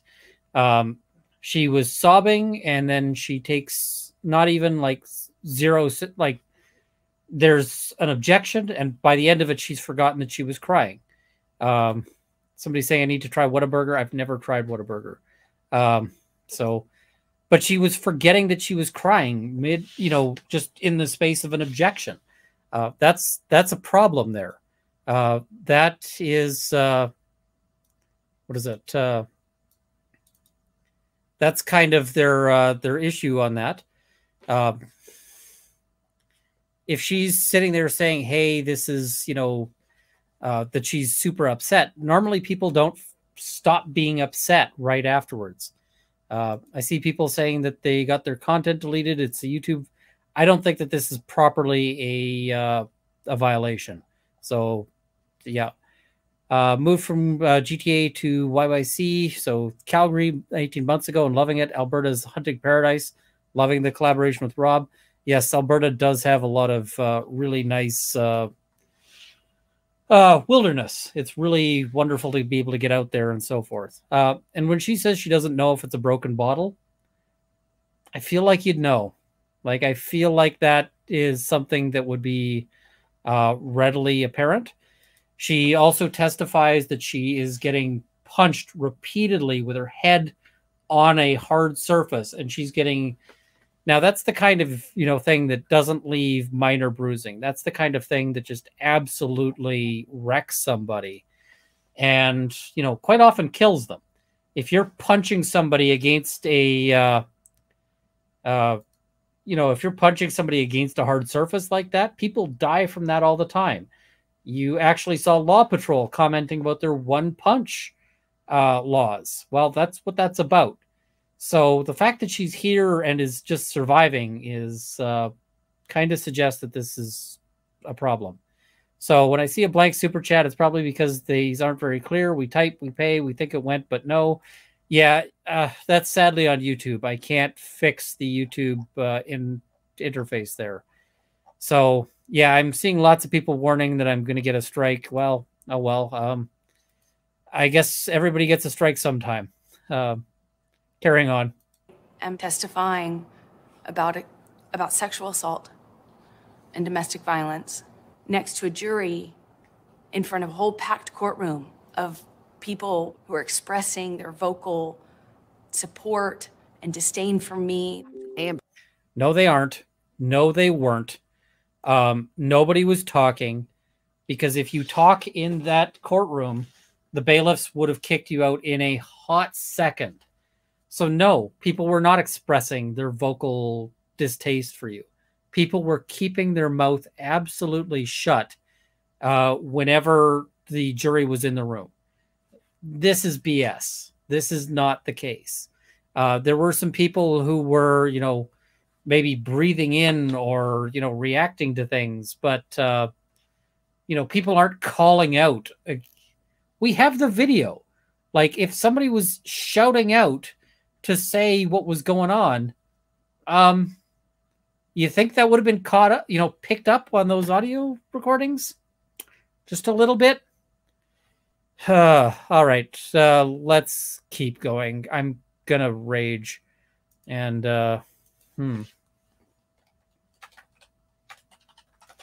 all right, so let's sort of just have a look here. Had told her story. Sitting here today. Now she would be forced to defend it. Yeah, coming exactly up, right. What the jury never saw. So There's a binder worth of notes that were taken by my doctor. Okay. Her notes represented years of what was going on. Wait. Okay, she's saying there's a binder full of notes taken by her doctor. Well, wouldn't that mostly be like the way you get that in is you call the doctor. You call the doctor as a witness and she can testify to all of that, you know, but she can't just tender her notes about what you said and, you know, because those notes would just be what Amber told the doctor mostly, right? Like that's how the doctor's going to conclude that there was something going on. So yeah, that's massive hearsay. She knew she could get away with telling that bottle story because the only evidence refuting it was inadmissible. I've heard it. No way it happened. I mean, I heard her testimony at the time. There was no, it was just implausible. So somebody's saying just after the live, but just don't publish this, may prevent a strike. That might be a good idea. I might just run this and then take it down. I need to look very closely at the binder of notes. That might be another day's worth of looking at that thing. So yeah, I don't know what the details are. I'm going to have to try to figure out what's going on with that striking business, because this is perfectly legitimate commentary. Amber Heard may be reporting any and all things she can. And psych, hard to say this. Everyone is different, but this looks like a person that read about trauma and TV, all the buzzwords, no consistency in profile. Absolutely. I had the same feeling of this, is that she's somebody who has looked at a bunch of other people's stories and has sewn them together. And this is actually what you see a lot in these kind of, you know, false, where there's a false allegation, is that people sew together bits that they've heard from other people and then often add in some really extra juicy details. And those extra juicy details are things that usually are an indicator that something is not true. There's certain kinds of facts that when I hear them in a story, I go, that's not true. This is not being told accurately. And it might be that there are elements of truth to it, but yes. Oh, thank you. And happy Father's Day. Thank you very much. What is it? I remember there was that one story, the Virginia Tech thing. And one of the issues on that was that she claimed that she was thrown through a glass table. And when I heard that, I went, nope, didn't happen. That's not a detail that seems consistent with other sort of, other allegations. And then later enough, sure enough, it was not accurate. If you weren't sure if the bottle was broken and you were bleeding, well, you'd toddle off to the doc, especially if you'd not yet had kids and still wanted to. Not something that you would choose to hide, even if you wanted to. I mean, it's hard to say what people would do after something like that, but I certainly wouldn't take a sleeping pill if I was worried about that. But people sometimes behave irrationally. And welcome back, Rob. People in the chat are asking about the difference between binder and notepad. Did you just cover that clip? I haven't, or she just said, that she has this binder full of stuff. And I'm going, you mean that inadmissible hearsay? Well, interesting observation I made earlier. Therapists use notepads, not binders. Yep. Binders are used as exhibits in court. Also true. Yep. Therapists use notepads. Attorneys use binders to demonstrate and show evidence in court. And also, did you notice how she quite literally articulated the business records exception to hearsay? Like she used all the words, as in contemporaneously taking notes, trying to get around the first layer of hearsay and perhaps not the second. Yeah. I mean, that's the thing is, binders are great for organizing things, but like, I got one of my notepads here. This is, one of the notepads from one of the days of trial. And you can see it actually says, your name on the top because I borrowed this from Rob. I say borrowed. I've still got it, so and it's not giving me back. So it's more stolen. I'm gonna need that. I'm gonna need that bind. I'm gonna need that notepad back with without all of the pen marks. Yeah, I got to soak that and get all that out of there. But and can you get the stickers off of there too? The Thanksgiving stickers that were in there from my nieces. Oh, I'm pretty sure those I have to return intact. That's and Wendy's Cafe, thank you for the $10, noting that binder is evidence from the UK trial that her and Elaine tried to get in. Yeah, I suspect that's exactly what it is. Is that somebody saying, if they strike me, do I still get to keep the super chat cash? I think that anything that went in before the claim is mine. I think so. Know. But Runkle, I suggested this to you in the private chat, and if you're comfortable, I don't know if you are or not.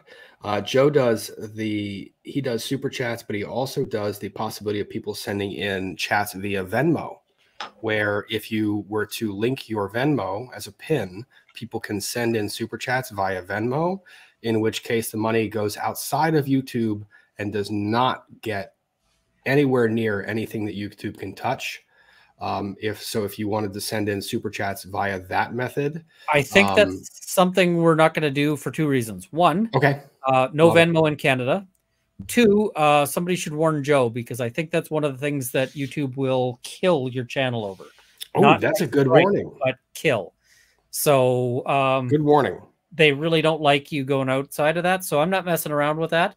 I have a PayPal, but PayPal is super slow and whatever else. And I don't want to mess around with trying to sort of circumvent. So that's a good call. I take back everything I said. Do not do that. Don't hurt Ian's channel. I love Ian's channel. Don't hurt Ian's channel. So Christina again says she lost me for good with her testimony. As a woman, you can feel when someone's fingernails are too long. She would have known if the bottle was broken.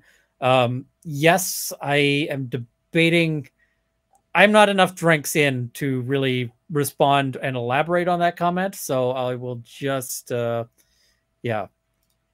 So the binder she's referring to is her therapist notes, which is just bolstering. Yeah, I mean, call the therapist if the therapist has something that is useful to say.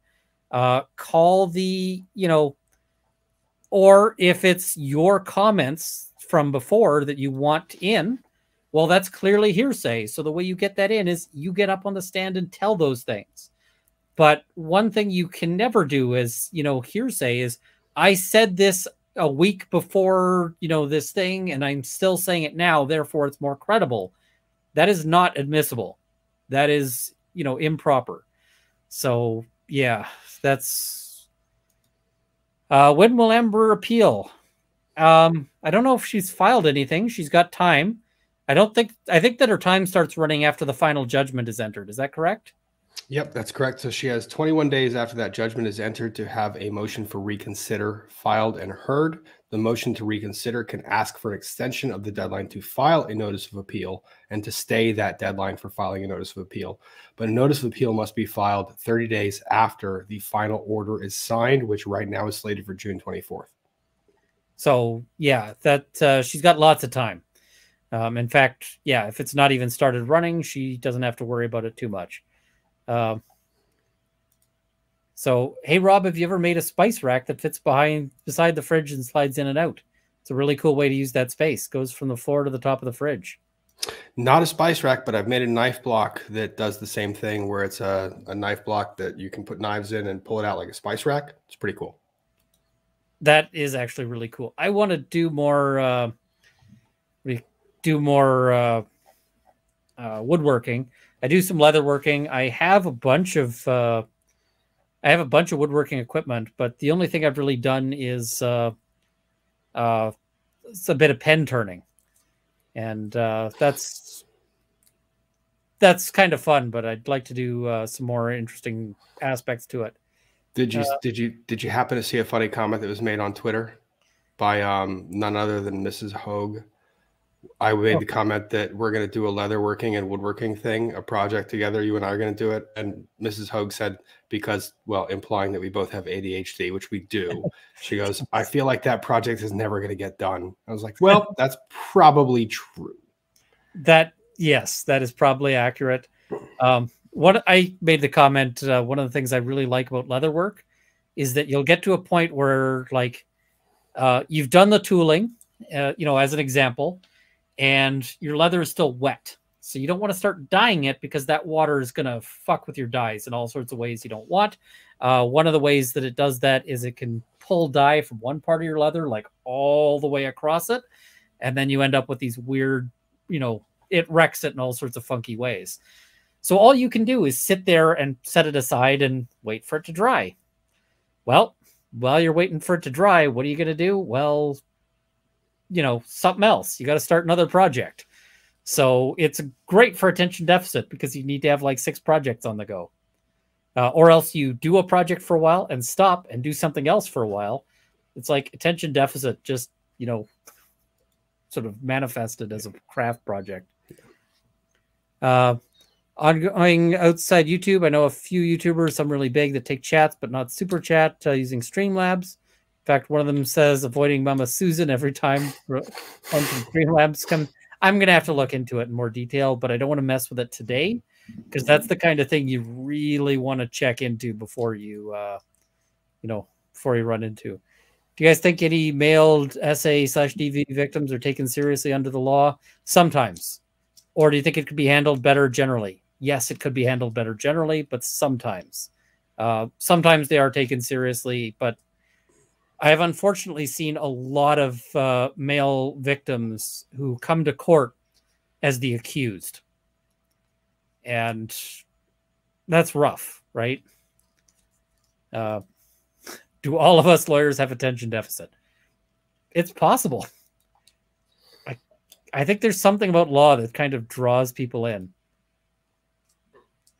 And I get a lot of people commenting that they really like that, that we're open about talking about attention deficit, because a lot of people out there have had to hide that. And I get it. My career services person told me she told me like, oh, don't tell anybody this. And I sort of went, yeah, I could do that. Or I could put this in every interview that I'd ever do. And it comes out. Sorry, I didn't mean to cut you off, Franco. I really apologize. Not at all.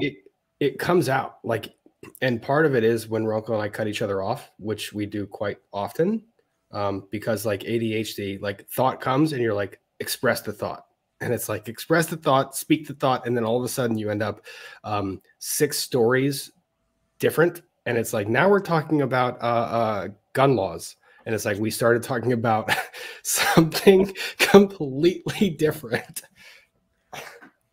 It's very much sort of a thing that happens in discussions, and I mean, it's fun. So he's saying, I feel like I'm harassing LawTube, but I'm going to ask you guys to please look into the Kai the Hitchhiker. Would love both your opinions. I don't know enough about this to comment. I did get some stuff on it, but I'll have to look into it. And that Sarah says, as a former bartender, please don't judge my American industry on one who didn't know what he was doing. Ask first if they know how. Tell us if it's subpar and let us make it right. Also come to Cal, In and Out for life. Next time I'm there, I'll probably try to hit an In and Out, but I will probably be in California at some point. And the thing is I was at like a Vegas bar, and the vibe I got was not that this was the kind of place that was going to make it right if they got it wrong. I have another story I've told of, I went to a bar in Hawaii and I asked them if they could make a Caesar, and they said, we don't know what that is, so no. And then after that, he basically said, well, I'll make a Caesar for you if you can, get me the ingredients. So I went and did that and went and bought Clamato and brought it into this bar, and I ended up drinking for free because he liked the Caesar and was happy that to have learned something. So yeah, wouldn't the doctor be responsible to report DV? That I don't know. Kurt did a great analysis of this and actually sent it in 3 separate super chats earlier today. Doctors are responsible in large part to report physical evidence of violence.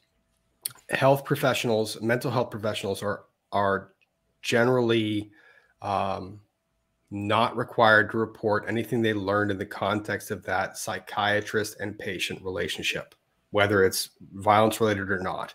They are supposed to tell the person who is saying they were a victim that they should go get help, but they are not required to report it outside of that. And in a lot of health professions, mental health professions, that is a breach of their ethical responsibility to the client to maintain confidentiality. And I see, as an MD, I'd be very interested in those therapist notes, as I've never seen anyone write a novel during sessions, nor have I seen reference to treatments or reporting of the crimes. The other thing is that a lot of therapists who deal with DV or SV claims or, you know, therapy don't take notes. Why? Because they might be subpoenaed. So a ton of the time you go and you're like, hey, we want their therapist notes.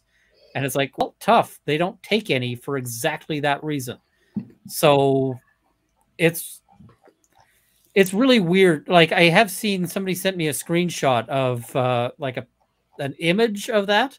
And it really did look like it was written in a narrative as opposed to like, yeah, like, you know, these are my notes. And it's got stuff like WH, you know, what is it? CV closing first, Halo braid. Like, that's what I like to hear. Sense of humor. Those are the kind of notes you take when you're actually taking notes in a thing. Because you can't actually ask people to, you know, if you're doing a therapy session, you can't be like, oh, can you shut up for a minute? I need to write this down. Yeah. Start off talking about law, wind up debating which is better, green or white asparagus. Yes. Honey, 2800. Yes, this is exactly what happens. And attention deficit must be a superpower. We have some great law tuber with attention deficit, brilliant minds. At times it's a superpower, and at times it is like it'll wreck your whole day. So Lindsay Metcalf, thank you for the very generous super chat. I just recently found out I had attention deficit after 30 plus years of being told I was just lazy. I didn't care enough to finish anything. It's been very hard starting to deprogram that and figure out actual coping mechanisms. You guys help with that immensely. Yes. Tons of people with attention deficit spent their entire childhood being told, why can't you live up to your potential? Why can't you, you know, because, you know, isn't it just that you're just too lazy to do it? And fuck all the people who told me that. Just, yes. You know, yes, Runkle. Say it again. Yeah, fuck them. That's it. Is just because it wasn't that I was lazy. It was that I was struggling. You know, it's like going, hey, you in the wheelchair, are you too lazy to get up those stairs? You know, you would never say that. You'd be a giant obnoxious jerk for saying that. And somebody's probably already clipped that. But, you know, it's such a frustrating thing. So attention deficit issues are not issues. They're double-edged swords that simply need a forum to prosper. I was diagnosed with ADD in 1991, but my parents did not medicate me. God bless them. Be you. I've taken medication. Medication works for some people. It does not work well for me, unfortunately. So yeah, that's its own sort of chaotic issue. I'm not going to advise people on medication or not medication. And don't. And the thing is, so here's the thing, not medicated, medicated. Like we are two different people. One works for one works for the other, one doesn't work. Every single person with this is a different person. They have different things that they need or don't need, or things that work for them or don't work for them. It's so individualized. Try to find help wherever you are, and there are ways you can deal with it. Yeah. And Viva used Locals and Rumble, which allows tipping. I'm on Locals. I haven't yet tried a Locals stream. I should at some point. Didn't Amber Heard want to move on with her life? No, but she says that. Wasn't it Elaine's big speech? Please allow Amber Heard to move on with her life and tell Johnny Depp to leave her alone. Yep, that was their big speech, but now they're doing interviews. Better get it while you can, Ian. Bill C11 is going to shut us Canucks up and stop us from streaming. Yes, that is a terrible thing. Rob, when are you going to visit Canada? Ooh, that's a good question before it gets too cold. Yes, because I I mean, we do have skiing, although I live in Alberta, and there's good skiing towards the west of Alberta, but where I am, it's basically flat. So wait, where you are, do you have the electric thing that helps heat the car, but so it can start like when it's too cold? Yes. Oh, let me tell you. So I moved from Vancouver. Vancouver's a lot warmer. So when I came out here, I had not really experienced an Edmonton winter yet. And at the time, I had a very weird work situation that had me flying to Toronto and back every week, which was a messed up, weird working situation. I got on a plane in Edmonton, and it was about 5 degrees. I flew to Toronto where it was like a nice, 12 degrees. And these are centigrade, Celsius temperatures, people. So don't try to, these are not directly. 2 degrees is a little bit above freezing because 0 is freezing. I flew back into Edmonton and it was 40 degrees below. And I've just got to look up quickly what 40. I'm looking. I now have a converter calculator in front of me right now. 40 degrees below, negative 40 Celsius. Yeah, is 100. Oh, it's the same. Oh, is it? Yeah, it's. Apparently, once you go negative, it's negative. Well, I guess negative 40 is the crossover point because there is a crossover point there. But I was like, okay, that's real cold, but how cold can it really be? I'm just in the parking lot. Now I was in the cheap value parking lot, so it was a bit of a walk. I'm like, I'll just walk there. By the time I got there, my fingers were so cold that when I pulled out my keys to get into the car, I fumbled them and I dropped them into snow that was, I can't show it on the screen, deep. It was about 2.5 feet deep. And it was this powdery snow and the keys just vanish into this. So I go and I start digging for my keys before something in the back of my head says, you are doing a very stupid thing. You are going to lose fingers. Now, at the time, because it was an old car, I had a spare key in my wallet. And because I have attention deficit and I'd locked my keys in the car before, you can't do that so much now with the big fat car keys. But so I very carefully open up my wallet, fish out the second key, and get into my car. And I'm sitting there trying to run the heater, but the heater's still blowing cold because after it runs the air over the engine, it's still cold. So I was using the cigarette lighter trying to warm and I'm sitting there going, so eventually I'm just like, okay, this is as warm as I'm going to get. And I had to drive home and those keys, they were just gone. Like my first set of car keys were still at the airport. And that was my first introduction to, right, it really does get cold here. So yes, don't come during that time. Yeah, and you want me to visit Canada right now? Right now it's warm. Now it's okay. Nice. Right now it's warm. Okay. The winter is bad. So somebody's Chris Marie, do pathological liars ever admit or acknowledge their lies, or is it just hardwired? People have mentioned Gone Girl, but there's a 1945 film called Leave Her to Heaven with Gene Tierney that is worth a watch. It really depends on why. Some people lie habitually for all sorts of reasons, and some of those people are unable to even know the difference between truth and lies. Look up Korsakoff syndrome sometime. It's really interesting because it's people who are lying and they don't know that they are. And it's because their memory is gone.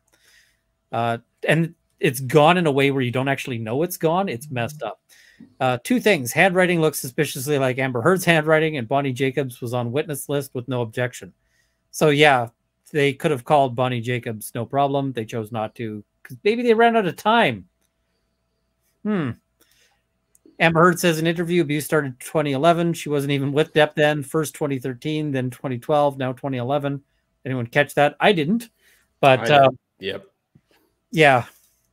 What's the role of mandatory reporter for teachers or social workers? The mainstream therapist available lately in the U.S. Yep. That'll depend on state by state, I think. Well, and this brought up an exception someone wanted me to make a note of, which is true. When it involves children, or individuals that aren't adults and have the voice themselves, children, no matter what the circumstances are, they are mandatory reporters. Yes. Although a lot of that depends on state. So check with your local professionals, especially like if you are in that industry, you should know this and check with your local laws. So that's Sarah. I got into Emily D. Baker 2 years ago via attention deficit YouTube, which led me to LawTube. You, Rob, and EDB are doing 100% work for normalizing professionals with ADHD.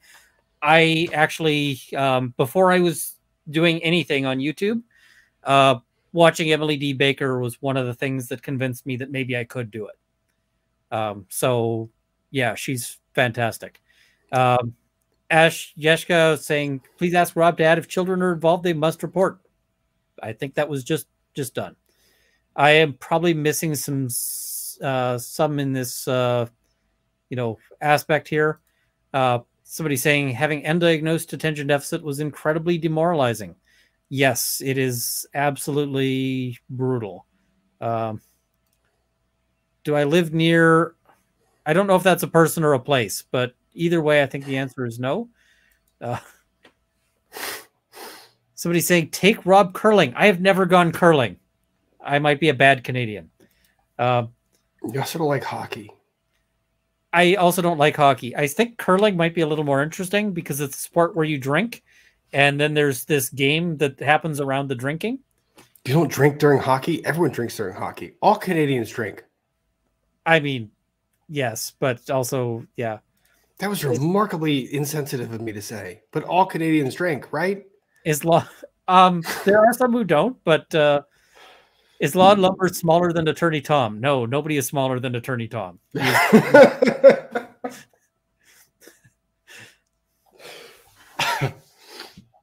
And Wendy's Cafe rolling out or laughing my ass off. Rob, you need to come right now because we are going to be getting snow again in September.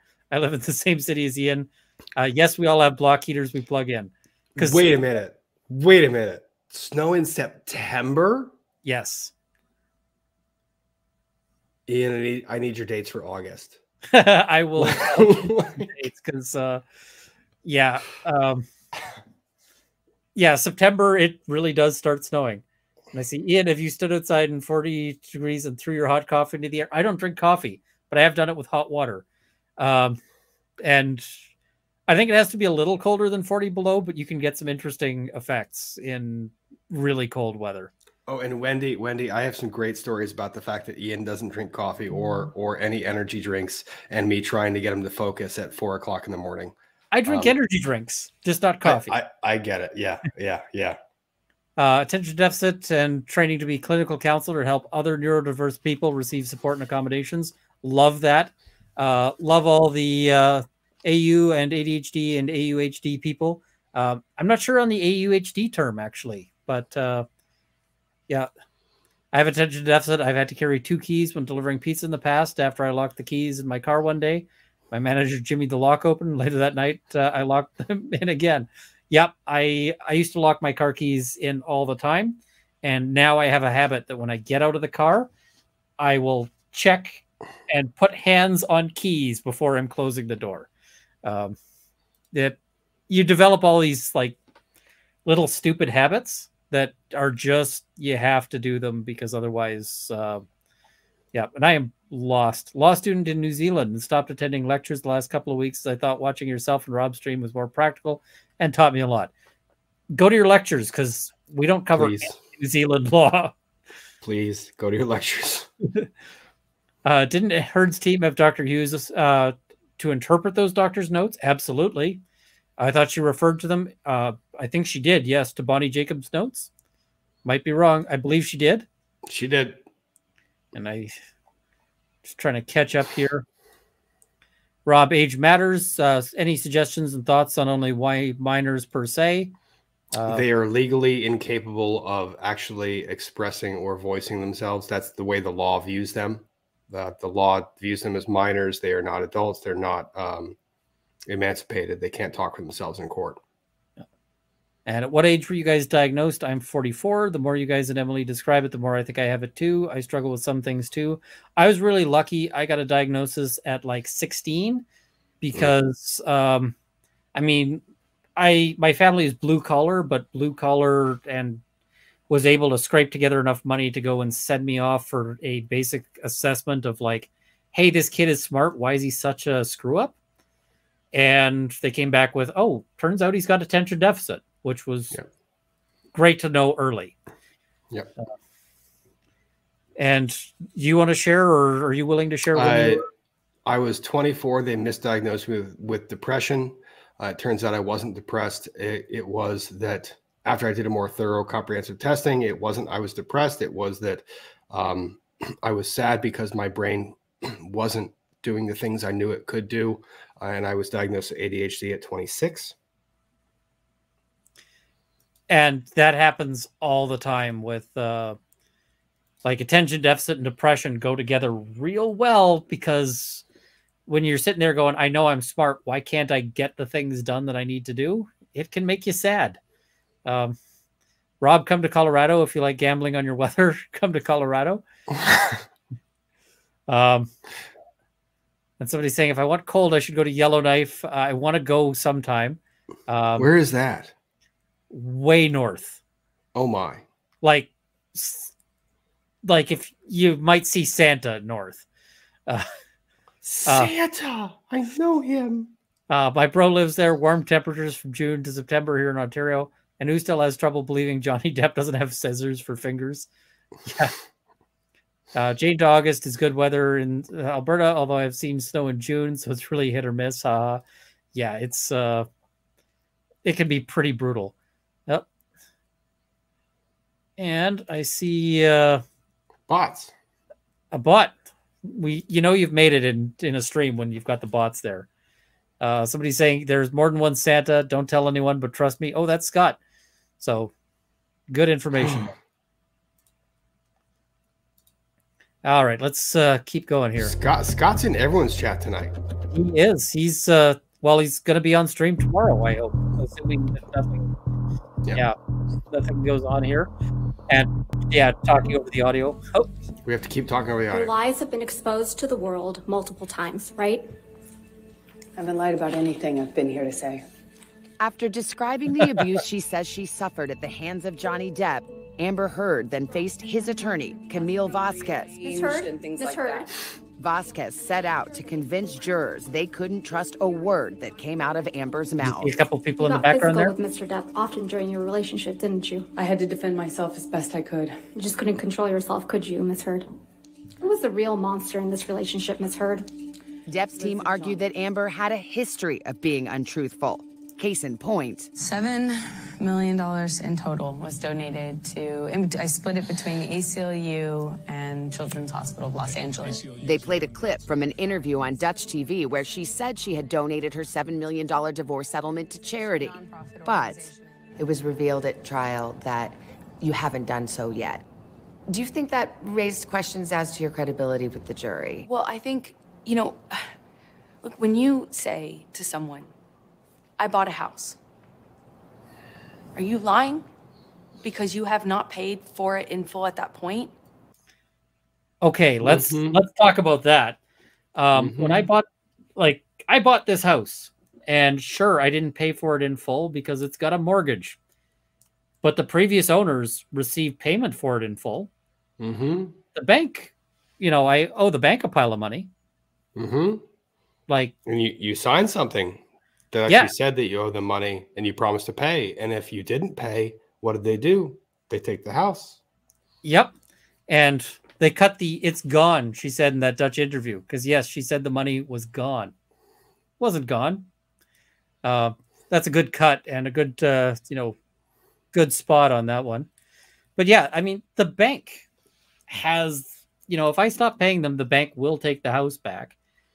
Because it's a legally binding contract. A pledge, like if I say, hey, ACLU, I'm going to pay you $10 million. ACLU can't do crap to me. They can't come after me for that. So yeah. Malort, tonight's the night you fight your dad. Malort, what soap washes its mouth out with? Oh my God. When you were drinking Malort there, it was funny because Mike was going on about oh, Rob really likes his Malort. And he gets you to take another shot and just your face like curling up itself. I think that thing could start a car engine. It probably could. This is a question for you, Rob. So Christina Gensch, her husband, wants to upgrade his table saw. Is this something she could pick out for his birthday? And if so, tips, or just let him pick his own? What I'll tell you is if you want to pick it up for your birthday and you have a budget that allows for it, saw stop. If you don't have the budget for saw stop, and no one does, like I don't have, no, saw stop is my dream saw. No. Talk to him about it, see what he needs. But I would say that Laguna Fusion, that's the saw I have. It's a great saw. It's reasonably priced. Talk to him about it, propose it to him, show him beforehand, get him involved in that discussion. Yeah, that's my dad keeps talking about how he thinks one day every shop class, if there's still going to be shop classes, will have to have a saw stop saw, because the whole stop feature is some kid's going to lose a finger and there's going to be a lawsuit going. There's this magic technology that could have kept this kid from losing a finger. Why don't you have it? And I would like for them to release that that litigation they keep on bringing up over and over again, well after the copyright protections have expired. So that feature should be on every saw, but thanks to SawStop's legal team, it's not. So brutal. So Canadian prairie weather isn't that bad. It's a dry cold. Yeah, it really sucks the moisture out of you. Yesterday was 33 centigrade heat. Yep, I'll take the cold over the heat. Absolutely. Law Patrol says tried to give her the benefit of the doubt that she was talking about while a house is in escrow. Still doesn't work though. Yeah, I even while it's in escrow, it doesn't make sense because like there's a payment that's about to be released, and often you're not in control of that payment. Like if you tell your lawyer don't release the payment, the lawyer might be like, "I gots to though," because like the legal conditions have been met. Kristen Moreno, thanks for sharing your stories and having this live stream. Hi from California. I'm a grad student doing homework. Nice to have the stream on while doing homework. Yes, that's spoken like somebody who thinks like I do. Arctic Ginger, Yellowknife is a 15-hour drive from Edmonton or a 1.5-hour flight. Be a good hunting road trip. At the moment, we have 22 hours sunlight. Perfect with attention deficit. I would love to go up there at some point, and I don't know what the rules are for hunting in Yellowknife, but that might be really cool. Ragged Ass Road, Yellowknife on my dream list. Absolutely. South of Winterpeg here, 2 seasons, shovel and SWAT, or winter and road repair, 27 second video. Look up North Dakota weather alert funny. Terry's asking, can they see a saw stop at SawCon? Okay, chat, you can finish the sentence because this, am I ever going to live this troll down? Ever? Oh, SawCon troll. Is this a troll? Did I walk into that? No. It was a good one. It was Kurt's best troll I think he's ever done. So hang on. There we go. Chat's got it. Yep. You guys know what the rest of the sentence is. SawCon. I see. Yep. Nice. Did I both believe Amber Heard when she made DV claims? I mean, I'm a criminal defense lawyer. I'm always skeptical of claims, but it seemed plausible. Like when you hear rock star, movie star might get a little punchy, you go, it's plausible. But I always I'm a criminal defense lawyer. I always have that voice in my head asking, are you sure? Like, are we at proof beyond a reasonable doubt? Did this definitely happen? So I wasn't like, yes, I'm 100% on board, but I was like, it sounds like it could have happened, and I was sort of at the point where it was just like, I don't have anything invested in this. And, if his career is burning to the ground over it, I guess that's a thing that happens. Right. Yep. It was later when I watched the trial, I was like, there's a real injustice going on here. And this case has the opportunity to fix it. So that's where I got sort of invested there. Reason why not mandatory report for adults. Victim deserves agency and knows PERT best. Reporting can escalate situation and make worse. Need time to make plan for safety. DV calls are very high risk for law enforcement. Yes, absolutely. Wow. Okay. Yeah. Good observations. Yeah. Well, and in fact, they will teach law enforcement that of all the, like, you might think that you're going to get shot on an armed robbery at the bank. It's a lot DV. of DV, a lot of it. And often Domestics. Highest incidence of officer fatalities is domestics. And surprisingly, a fair number of that is from the complainant. The person who called the cops changes their mind and can be dangerous to the law enforcement. And I hate to cut you off, buddy, but the chat is reminding me that I did promise Joe I would jump on for his 10 p.m. stream. Oh, that is perfectly fair. So, yep. I will try to wrap this up too, because I am getting bogged down in super chats. I can't cover all of them, folks, but I do want to get through this interview because it is some BS, right? It's crazy. It's crazy. And Runkle's been involved in a lot of the commentary. He and I are chatting off the scenes. He's chatting with everybody else too. We all kind of agree on this interview. It's bat shit wild. So I leave you in his capable hands, his ADHD mind. Keep navigating him. Do your best to keep him on track. And is this Joe talking about defense lawyering? Yeah. Okay, then I gotta wrap up fairly quickly because I got a comment for that too. Oh, I'm excited for this one. Okay, I get to be quiet. I like that one. All right, I will. I'll see you in a bit there. All right, see you, buddy. See ya. Just read about a Canadian woman who went to her doctor for depression. Government revoked her driver's license. Medical condition reports pay the reporting physician $36.25 each. One doctor has been paid over $175. I got to look into that. That's something else, and that is insane. But yeah, those mandatory reports really do a lot to discourage people from reporting. That's Sarah continuing. The most dangerous, deadly time for a DV victim is when they decide to leave and act on it. Many stats on that. Absolutely. LEO reporting often escalates badly. That is absolutely true. So that is definitely a thing there.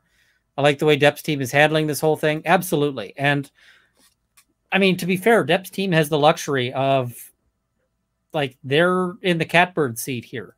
So the copyright thing is because their ratings have dropped by a lot and they're upset by it. That is entirely, I think, likely. They know that this kind of commentary is covered by fair use, and they are, it seems to me they're looking to suppress comments on it because we mocking it.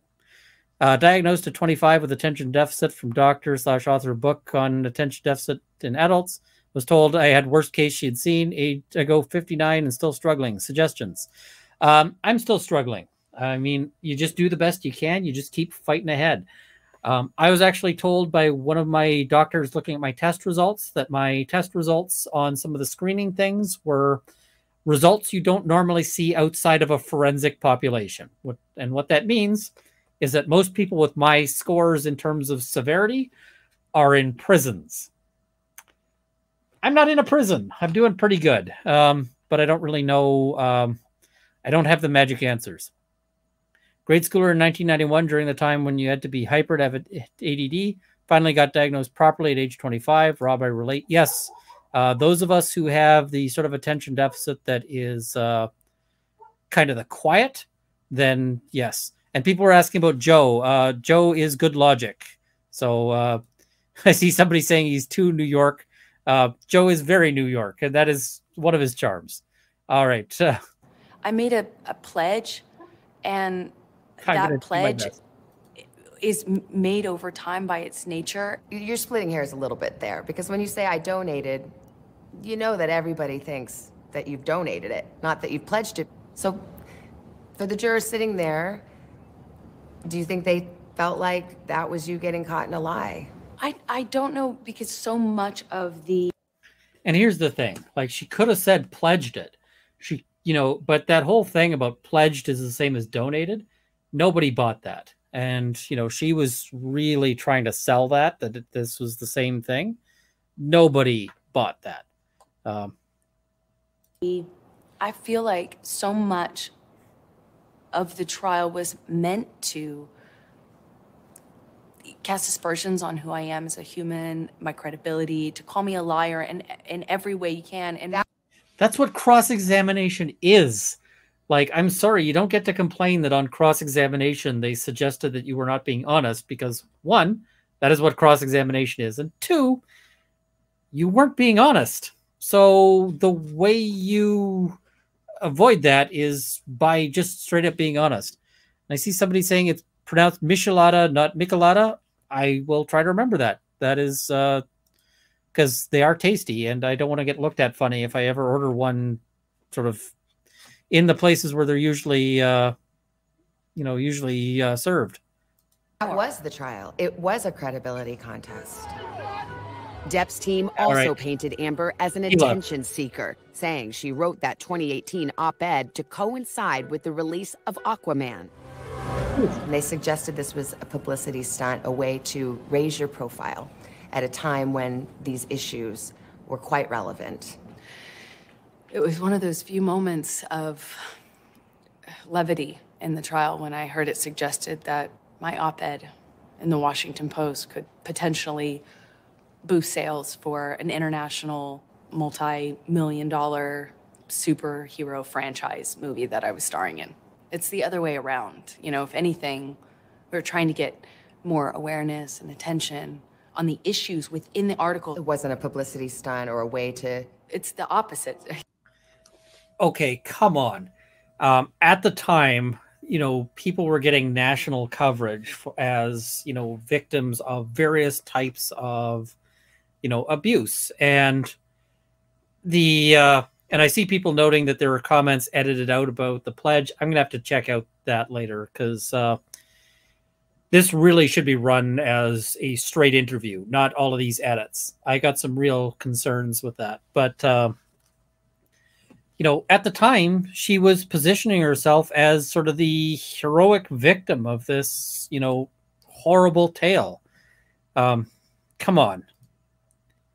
And I found you with the rest of LawTube on week 1 of the Johnny Depp trial. Thank you for making things understandable. If Amber Heard hadn't gone over the top of their accusations, she may have had a chance.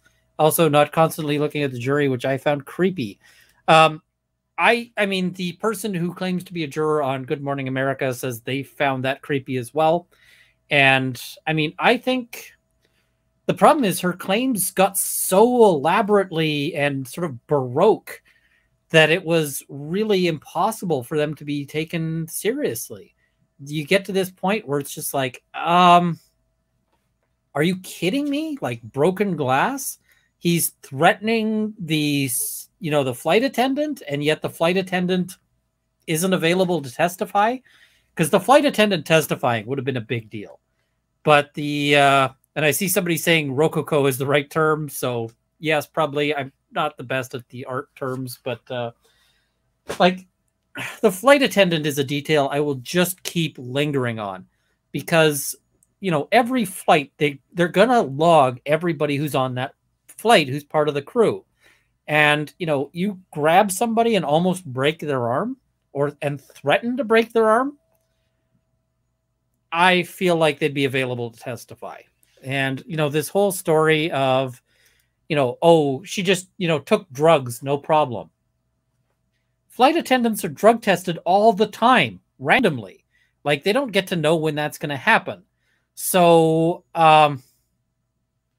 they're not going to just take drugs just because they're offered to them, because, you know, that stuff can be in your system. They can, you know, they could walk off the plane and be told, hey, you got to have a drug test. And if they go and, you know, that'll be the end of their career. Keep in mind, you know, for most people on a plane, the flight attendant is the person who brings you your crappy $8 beer. And, you know, that is one of the things they do, but it's not why they're there. The reason why the flight attendants are there and not replaced by like a beer vending machine at the end of the, you know, just on the opposite side of the bathroom, is because they are critically important for safety. They're the people who, when the plane is on fire, and they're the people who are going to be stepping into gear, like, they are first responders. That needs to be, you know, so a plane is the only time a first responder for a disaster will also serve you a little cocktail. It's a weird sort of situation that we've created in society, but that, that means that they get tested all the time. They take their job real seriously, and they're not just going to like, oh, hey, some rando, is, or, even if it's Johnny Depp is handing me drugs, this will be cool. It's just not plausible. I hope lawyers online continue to point out the court let both sides get out their evidence with a legal process to the fact finders, not media cuts. Absolutely. And, this was a really fair trial. Somebody says, I just did a handwriting comparison of the doctor's notes in Amber's diary, did a transparent layover. When there's a T and H, it's identical. That would be interesting. I want to see if I can try to find a handwriting analyst who might want to come on, because that would be interesting. Depp's lawyers called. Calm down. I'm not calming down on this. I'm sorry. If the plane is on fire, they're the people who are responding. If you are in medical distress, they're supposed to act on it. They sometimes have to disable angry, people on the plane. They have to do all sorts of things. So, nope, I stand by that one. Witnesses to challenge Amber's stories of abuse. One of Depp's friends testified about that fight on a plane when Amber says he kicked her. And it's your testimony that Mr. Depp didn't kick Amber? I didn't see anything like that. And to counter the photographic evidence of Amber's injuries, Depp's lawyers showed the jury a slew of pictures of the actress looking unblemished after the alleged abuse. Your nose doesn't appear to be injured in any of these pictures, does it, Miss Heard? That's why I'm wearing makeup. Amber testified that some of the photos Depp's lawyers brought to court were taken days, even weeks after the alleged injury. I really don't like the way they're framing this interview with cuts. Like, we watched the trial. We know what the trial is going on about. Like, just show us the interview and show us that you're not editing out large portions of it. Juries occurred. What I learned in that trial is it's never going to be good enough. If you have proof, then it was a scheme. It was a hoax. If you don't have proof, it didn't happen. Or if you have pictures that were somehow taken in the same second with every tiny wisp of hair in exactly the same place, and you say that you turn, you change the lighting between them. Oh, right. Maybe if you, having pictures is great. The problem with having pictures is that you need to have pictures that don't reveal that you are full of grumpy. We'll go with that. If you have a bruise, it's fake. If you don't have a bruise, then violence clearly didn't hurt you. If you told people, then you're hysterical. If you didn't tell anyone, didn't happen. How much did this sound like Rottenborn's closing? Like, for a candid interview, that's Rottenborn's close. Why are you, like, they are so on message, and, like, this isn't an honest, open interview. This is just her messaging. All right. Chat, what do you think? Beer or wine? Let me know what you think I should open up next here. Marshmallow Dreams and Lemon Drops. I'm a DV survivor, and she does not represent me. What she showed on the stand is not what was normal. I have PTSD, nightmares, and night terrors, anxiety, and agoraphobia due to it. Yeah, and I mean, that is a pretty common experience there. So, all right, I'm seeing more people saying wine than beer. Let me just see if this is one that I can open. Thank you, Ruckle of the Bailey, for the awesome coverage and for being non-biased. And Emily Purple Hearts. Love to see them. Do I need a... All right, chat. I forgot to bring a corkscrew. So I'm going to have to set this aside. We're going to do the beer. I forgot to bring a corkscrew in here, so... if I start in on that, it's going to be just a disaster. So let's skip that. It is legal where I am. All right. After she got snippy about not relitigating this with Savannah Guthrie, yeah. All right. It's exactly as close, and she's been on YouTube to see us talking about Rottenborn, and that his argument was convincing. Yeah, it gets a lot less convincing the second time when it's supposedly coming as a non-rehearsed statement. When it came to Amber's most explosive testimony, the sexual assault, Depp's team pointed out the allegations only came up after her divorce. In court, attorney Camille Vasquez pulled no punches. You testified you bled from your vagina as a result of that sexual assault. Yes. There aren't any medical records reflecting that you sought medical treatment for any of these injuries, are there? I did not seek medical treatment after Australia, no. Not for the rape? No, I did not want to tell anyone. There's no... And I mean, fair enough. There's lots of people who don't go to seek medical treatment after various serious... But maybe not so much if they think it was with a bottle that they say they didn't know was, broken. That's... Yeah. I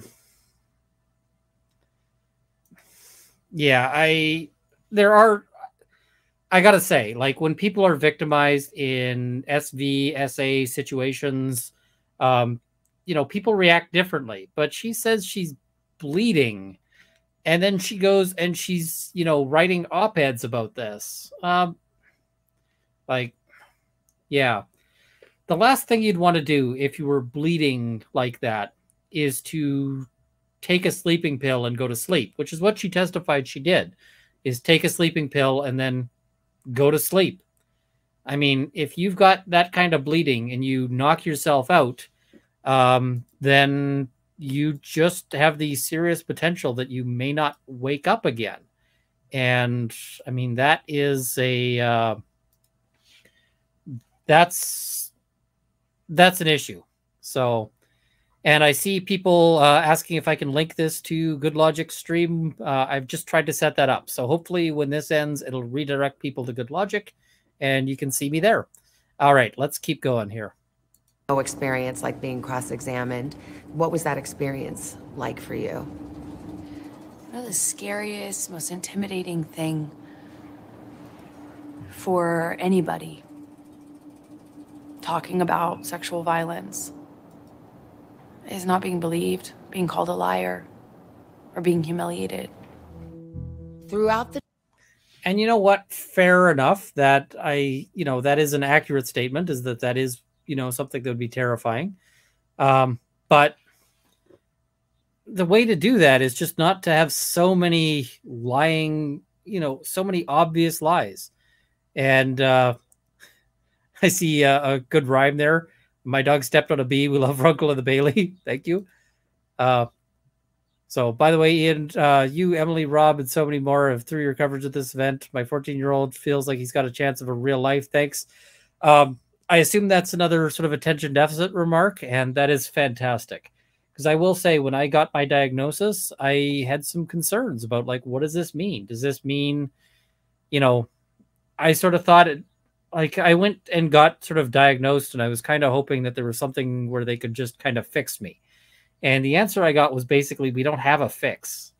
That was tough, but what I've learned is that there is a way forward. Even, if you're not fixed, but you're also not broken, if that makes sense. So you can tell when Amber Heard is lying, her mouth is moving. Yeah, she's, yeah. I see comments about Magical Elf Man there. I think that's me in the background there. I can't tell for certain because it's zoomed out a little bit.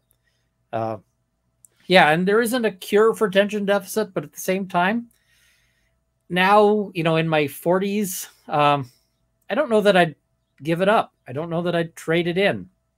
There are moments that I have with my attention deficit that are magical, and I would be upset to lose those, even if it meant that I gained other things. They had things in the preview clips that made her look bad, edited out in the full episode. It's ridiculous. I'm sure people had something to do with that. It's hard to imagine who else would have. And Roxanne wins. Scott Cardinal investigates who was at the trial. Has a video debunking the city block and unrepeatable signs. Absolutely. And it's an excellent video. All right, let's keep going. Trial, both sides fought to get additional evidence in front of the jury to bolster their claims. Some of it was deemed hearsay under the rules of evidence and declared inadmissible by the judge. Is there one piece of evidence that you wish the jury had seen, that you could point to? You say, oh, this would have made the difference. Yeah. What is it? There's a binder worth of years of notes dating back to 2011 from the very beginning of my relationship that were taken by my doctor, who I was reporting the abuse to. Which is clearly hearsay. Like, that's something that you obviously know was never going to get in. And like, that's so, it's so obviously not going to get in. That doctor was Amber's therapist at the time. We looked at notes the doctor took during some of their sessions, which show that as far back as 2012, Amber was talking about physical abuse. I have never seen therapist notes that look like that. Therapist notes usually look like hot garbage. You know, they're chaotic. I mean, this might be something that's written up after the fact, but most therapists aren't writing their notes up after the fact in this kind of thing because you got to pay them for their time. So somebody's saying with a broken bottle, it would do unspeakable damage. You'd have no choice but to go to a doctor immediately, especially if it happened the way she said. Yeah. Somebody was saying, did the binder get in at the UK? I don't know. That's an interesting question. The UK might have different rules about hearsay. In January of that year, she told her therapist Depp hit her, threw her on the floor. 8 months after that, ripped her nightgown, threw her on bed. And in 2013, the therapist's notes say he threw her against a wall and threatened to kill her. Her testimony. They didn't get that out. Talking about what's happening to me in real. The way you get that out is she gets up on the stand to testify, and oh right, that happened. She was able to do that. You don't get to just say, oh, well, I said it before, so it's true. That's not proper. Biggest tell she wasn't injured is not only no medical treatment, but she never says another word about tending to her injuries, removing glass, pain. Yeah, the walking on glass thing would have been just like, I'm sorry, that sends you to a hospital. And if it doesn't send you to a hospital, it sends you to some real serious care. You know, if you doubt me on this one, go break a bottle and walk on it in bare feet. And none of you are going to do that because, oh my God, that would be dumb. And for YouTube people, I'm not actually telling anybody to do this. This is a joke for, you know, for sort of, you know, elaboration purposes. Like, there's no way any human being would ever do that. And I see somebody in the chat mentioning, and she was dancing after that, right? Right? I'm sorry. I've stepped on a piece of glass that was a little tiny piece of glass, and I wasn't walking right for days. Like, yeah, it's just ridiculous. Real time when she was taking contemporaneous notes of what was happening. Amber's lawyers also showed us text messages that were exclusive. So contemporaneous is, as Rob mentioned, legal phrasing. You know, it means at the same time. And yeah, you know, it's part of the test of whether or not something might be admissible. The fact that she's using the legal phrasing is not great here. There's Australia audio that proves the SA didn't happen. Dr. Kipper was there with a nurse. She was acting hysterical and they gave her something due to hearsay. It was not allowed in. Yeah, I mean, there were plenty of things that were not allowed in because they were, you know, on both sides. Included from trial, like this one she sent to another therapist saying, Johnny did a number on me. I thought I had a concussion. And this text message she says she sent to her father after that disputed incident on the plane. She wrote, he kicked me in front of everyone. I testified I was attacked on that flight and I was attacked in front of people. And when I got off the plane, sent messages to people about what had happened. I'm angry because this happened. Can you believe he did this and this and this, you know? And one of the people I reached out to was my father. And this is classic hearsay. Like, this is textbook hearsay. This is obviously, you know, situations where, Like, this is the obvious scenario for evidence you can't get in. This is like, this is first year law. Depp's lawyers say the judge's rulings were fair, and a Depp spokesperson told us it's unfortunate that the defendant and her team are back to repeating, reimagining, and relitigating matters that have already been decided by the court. And here's the thing. I really hate when people attack judges in this kind of way. I mean, like, as parties to the litigation, like as an independent commentator, okay, sure. You know, or the news media even, I'm less, you know, but the judge can't defend herself. She can't do a press conference where she says everything Amber says was BS, because she just can't. Like, it's just something that she's not allowed or able to do. It would be improper. So when they're attacking the judge for keeping this evidence out, I'm like, that's kind of, save it for the appeal brief. Penny Ottawa, she memorized the notes. I remember those words from her testimony. Also, why she spoke so fast and so many words. It's possible she was, you know, repeating those words. Amber thinks the case wasn't just decided inside the courtroom. She believes what happened outside made all the difference. Coming up. The majority of this trial was played out outside of a courtroom. The social media storm. Did it affect the verdict? You think the jury saw it? How could they not? When Dateline continues. Come on. Like, you're just theorizing at this point that the jury must have seen it, and you've got no evidence for that at all. And yeah, it's just, yeah. It's a text message where Johnny promises total global humiliation for you. Do you feel like that came true? I know he promised it. I testified to this. I'm not a good victim, I get it. I'm not a likable victim. I'm not a perfect victim, I get it. I'm not a saint. She's repeated that same set of lines now several times. It's because this is a talking point, and she's been told to repeat that repeatedly. So, not asking anyone to like me, but when I testified, I asked the jury to just see me. Oh, that was interesting. Let's go back to that. I'm not a good victim, I get it. I'm not a likable victim. I'm not a perfect victim, I get it. I'm not a saint. Watch the interviewer. Not asking anyone to like me, but I'm not asking anyone to like me. Blink, blink, swallow. Did you catch that?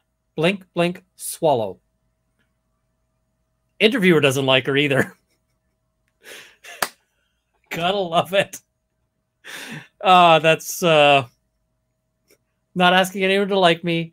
That is a clear, it's either that the interviewer doesn't like her or the interviewer is calling bullshit.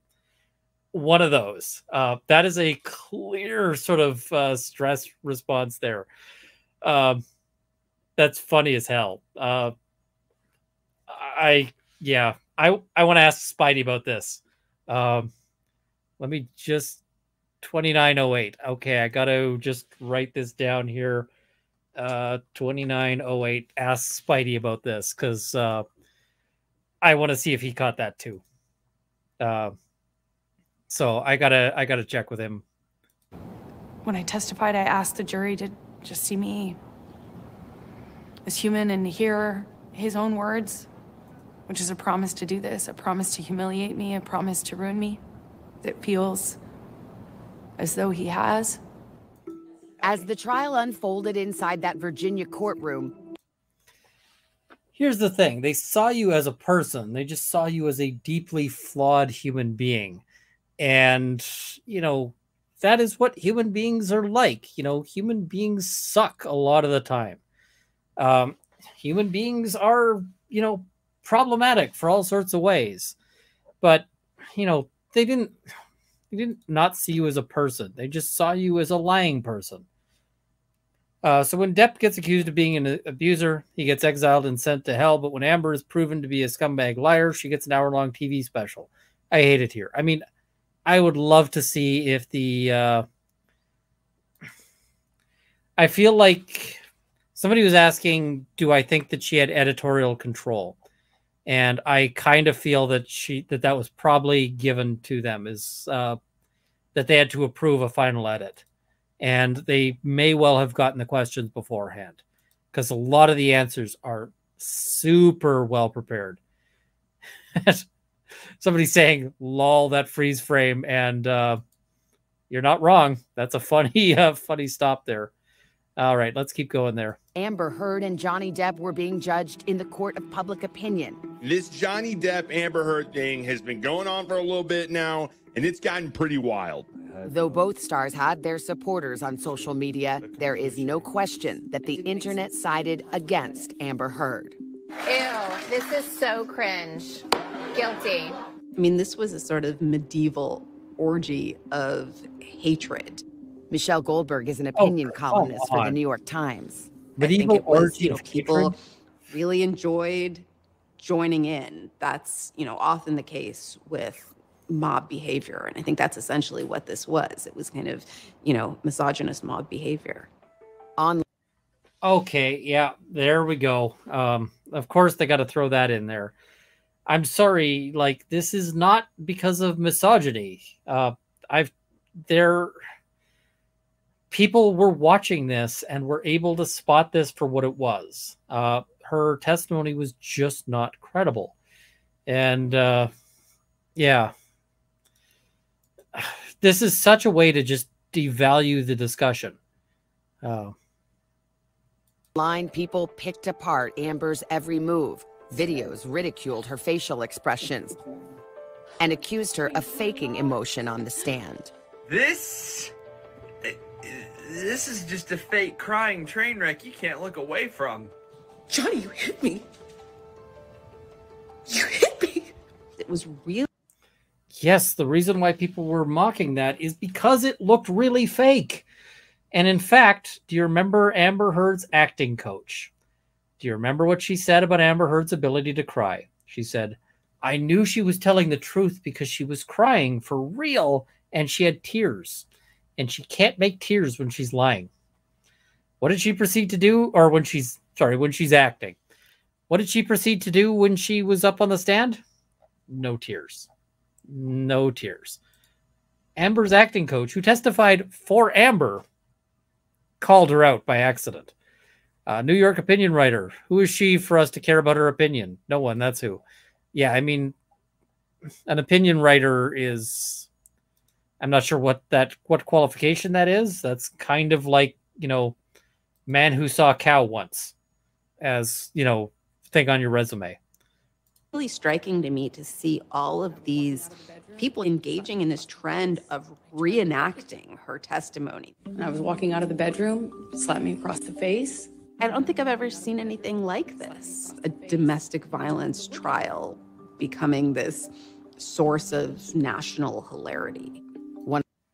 It's because usually a domestic violence trial is somber. Usually there's nothing to laugh about. The thing that this became a farce because the testimony was so awful. One of the most infamous moments in... And I see in chat, I have offended the people who've seen a cow once. I am sorry. The trial was when Johnny Depp suggested she may have defecated on their bed. And on my side of the bed was human fecal matter. Amber denied it, but that didn't stop the internet from branding her with a viral nickname. I saw what was happening to me in real time. I don't care what one thinks about me or what judgments you want to make about what happened in the privacy of my own home and my marriage behind closed doors. I don't presume the average person should know those things, and so I don't take it personally. But even somebody who is sure I'm deserving of all this hate and vitriol, even if you think that I'm lying, you still couldn't tell me, look me in the eye and tell me that you think on social media there's been a fair representation. You cannot tell me that you think that this has been fair. Okay, you're never guaranteed fair in the public opinion. And I can tell you what happened to Johnny Depp was not fair. And you know, that. So fair doesn't come into this, but I mean, I'm sorry, Amber, you seem a little upset, maybe a little grumpy. Sorry, I had to. Yeah. Oh, did I just get struck? Huh. Fun times. Huh. Policy violations.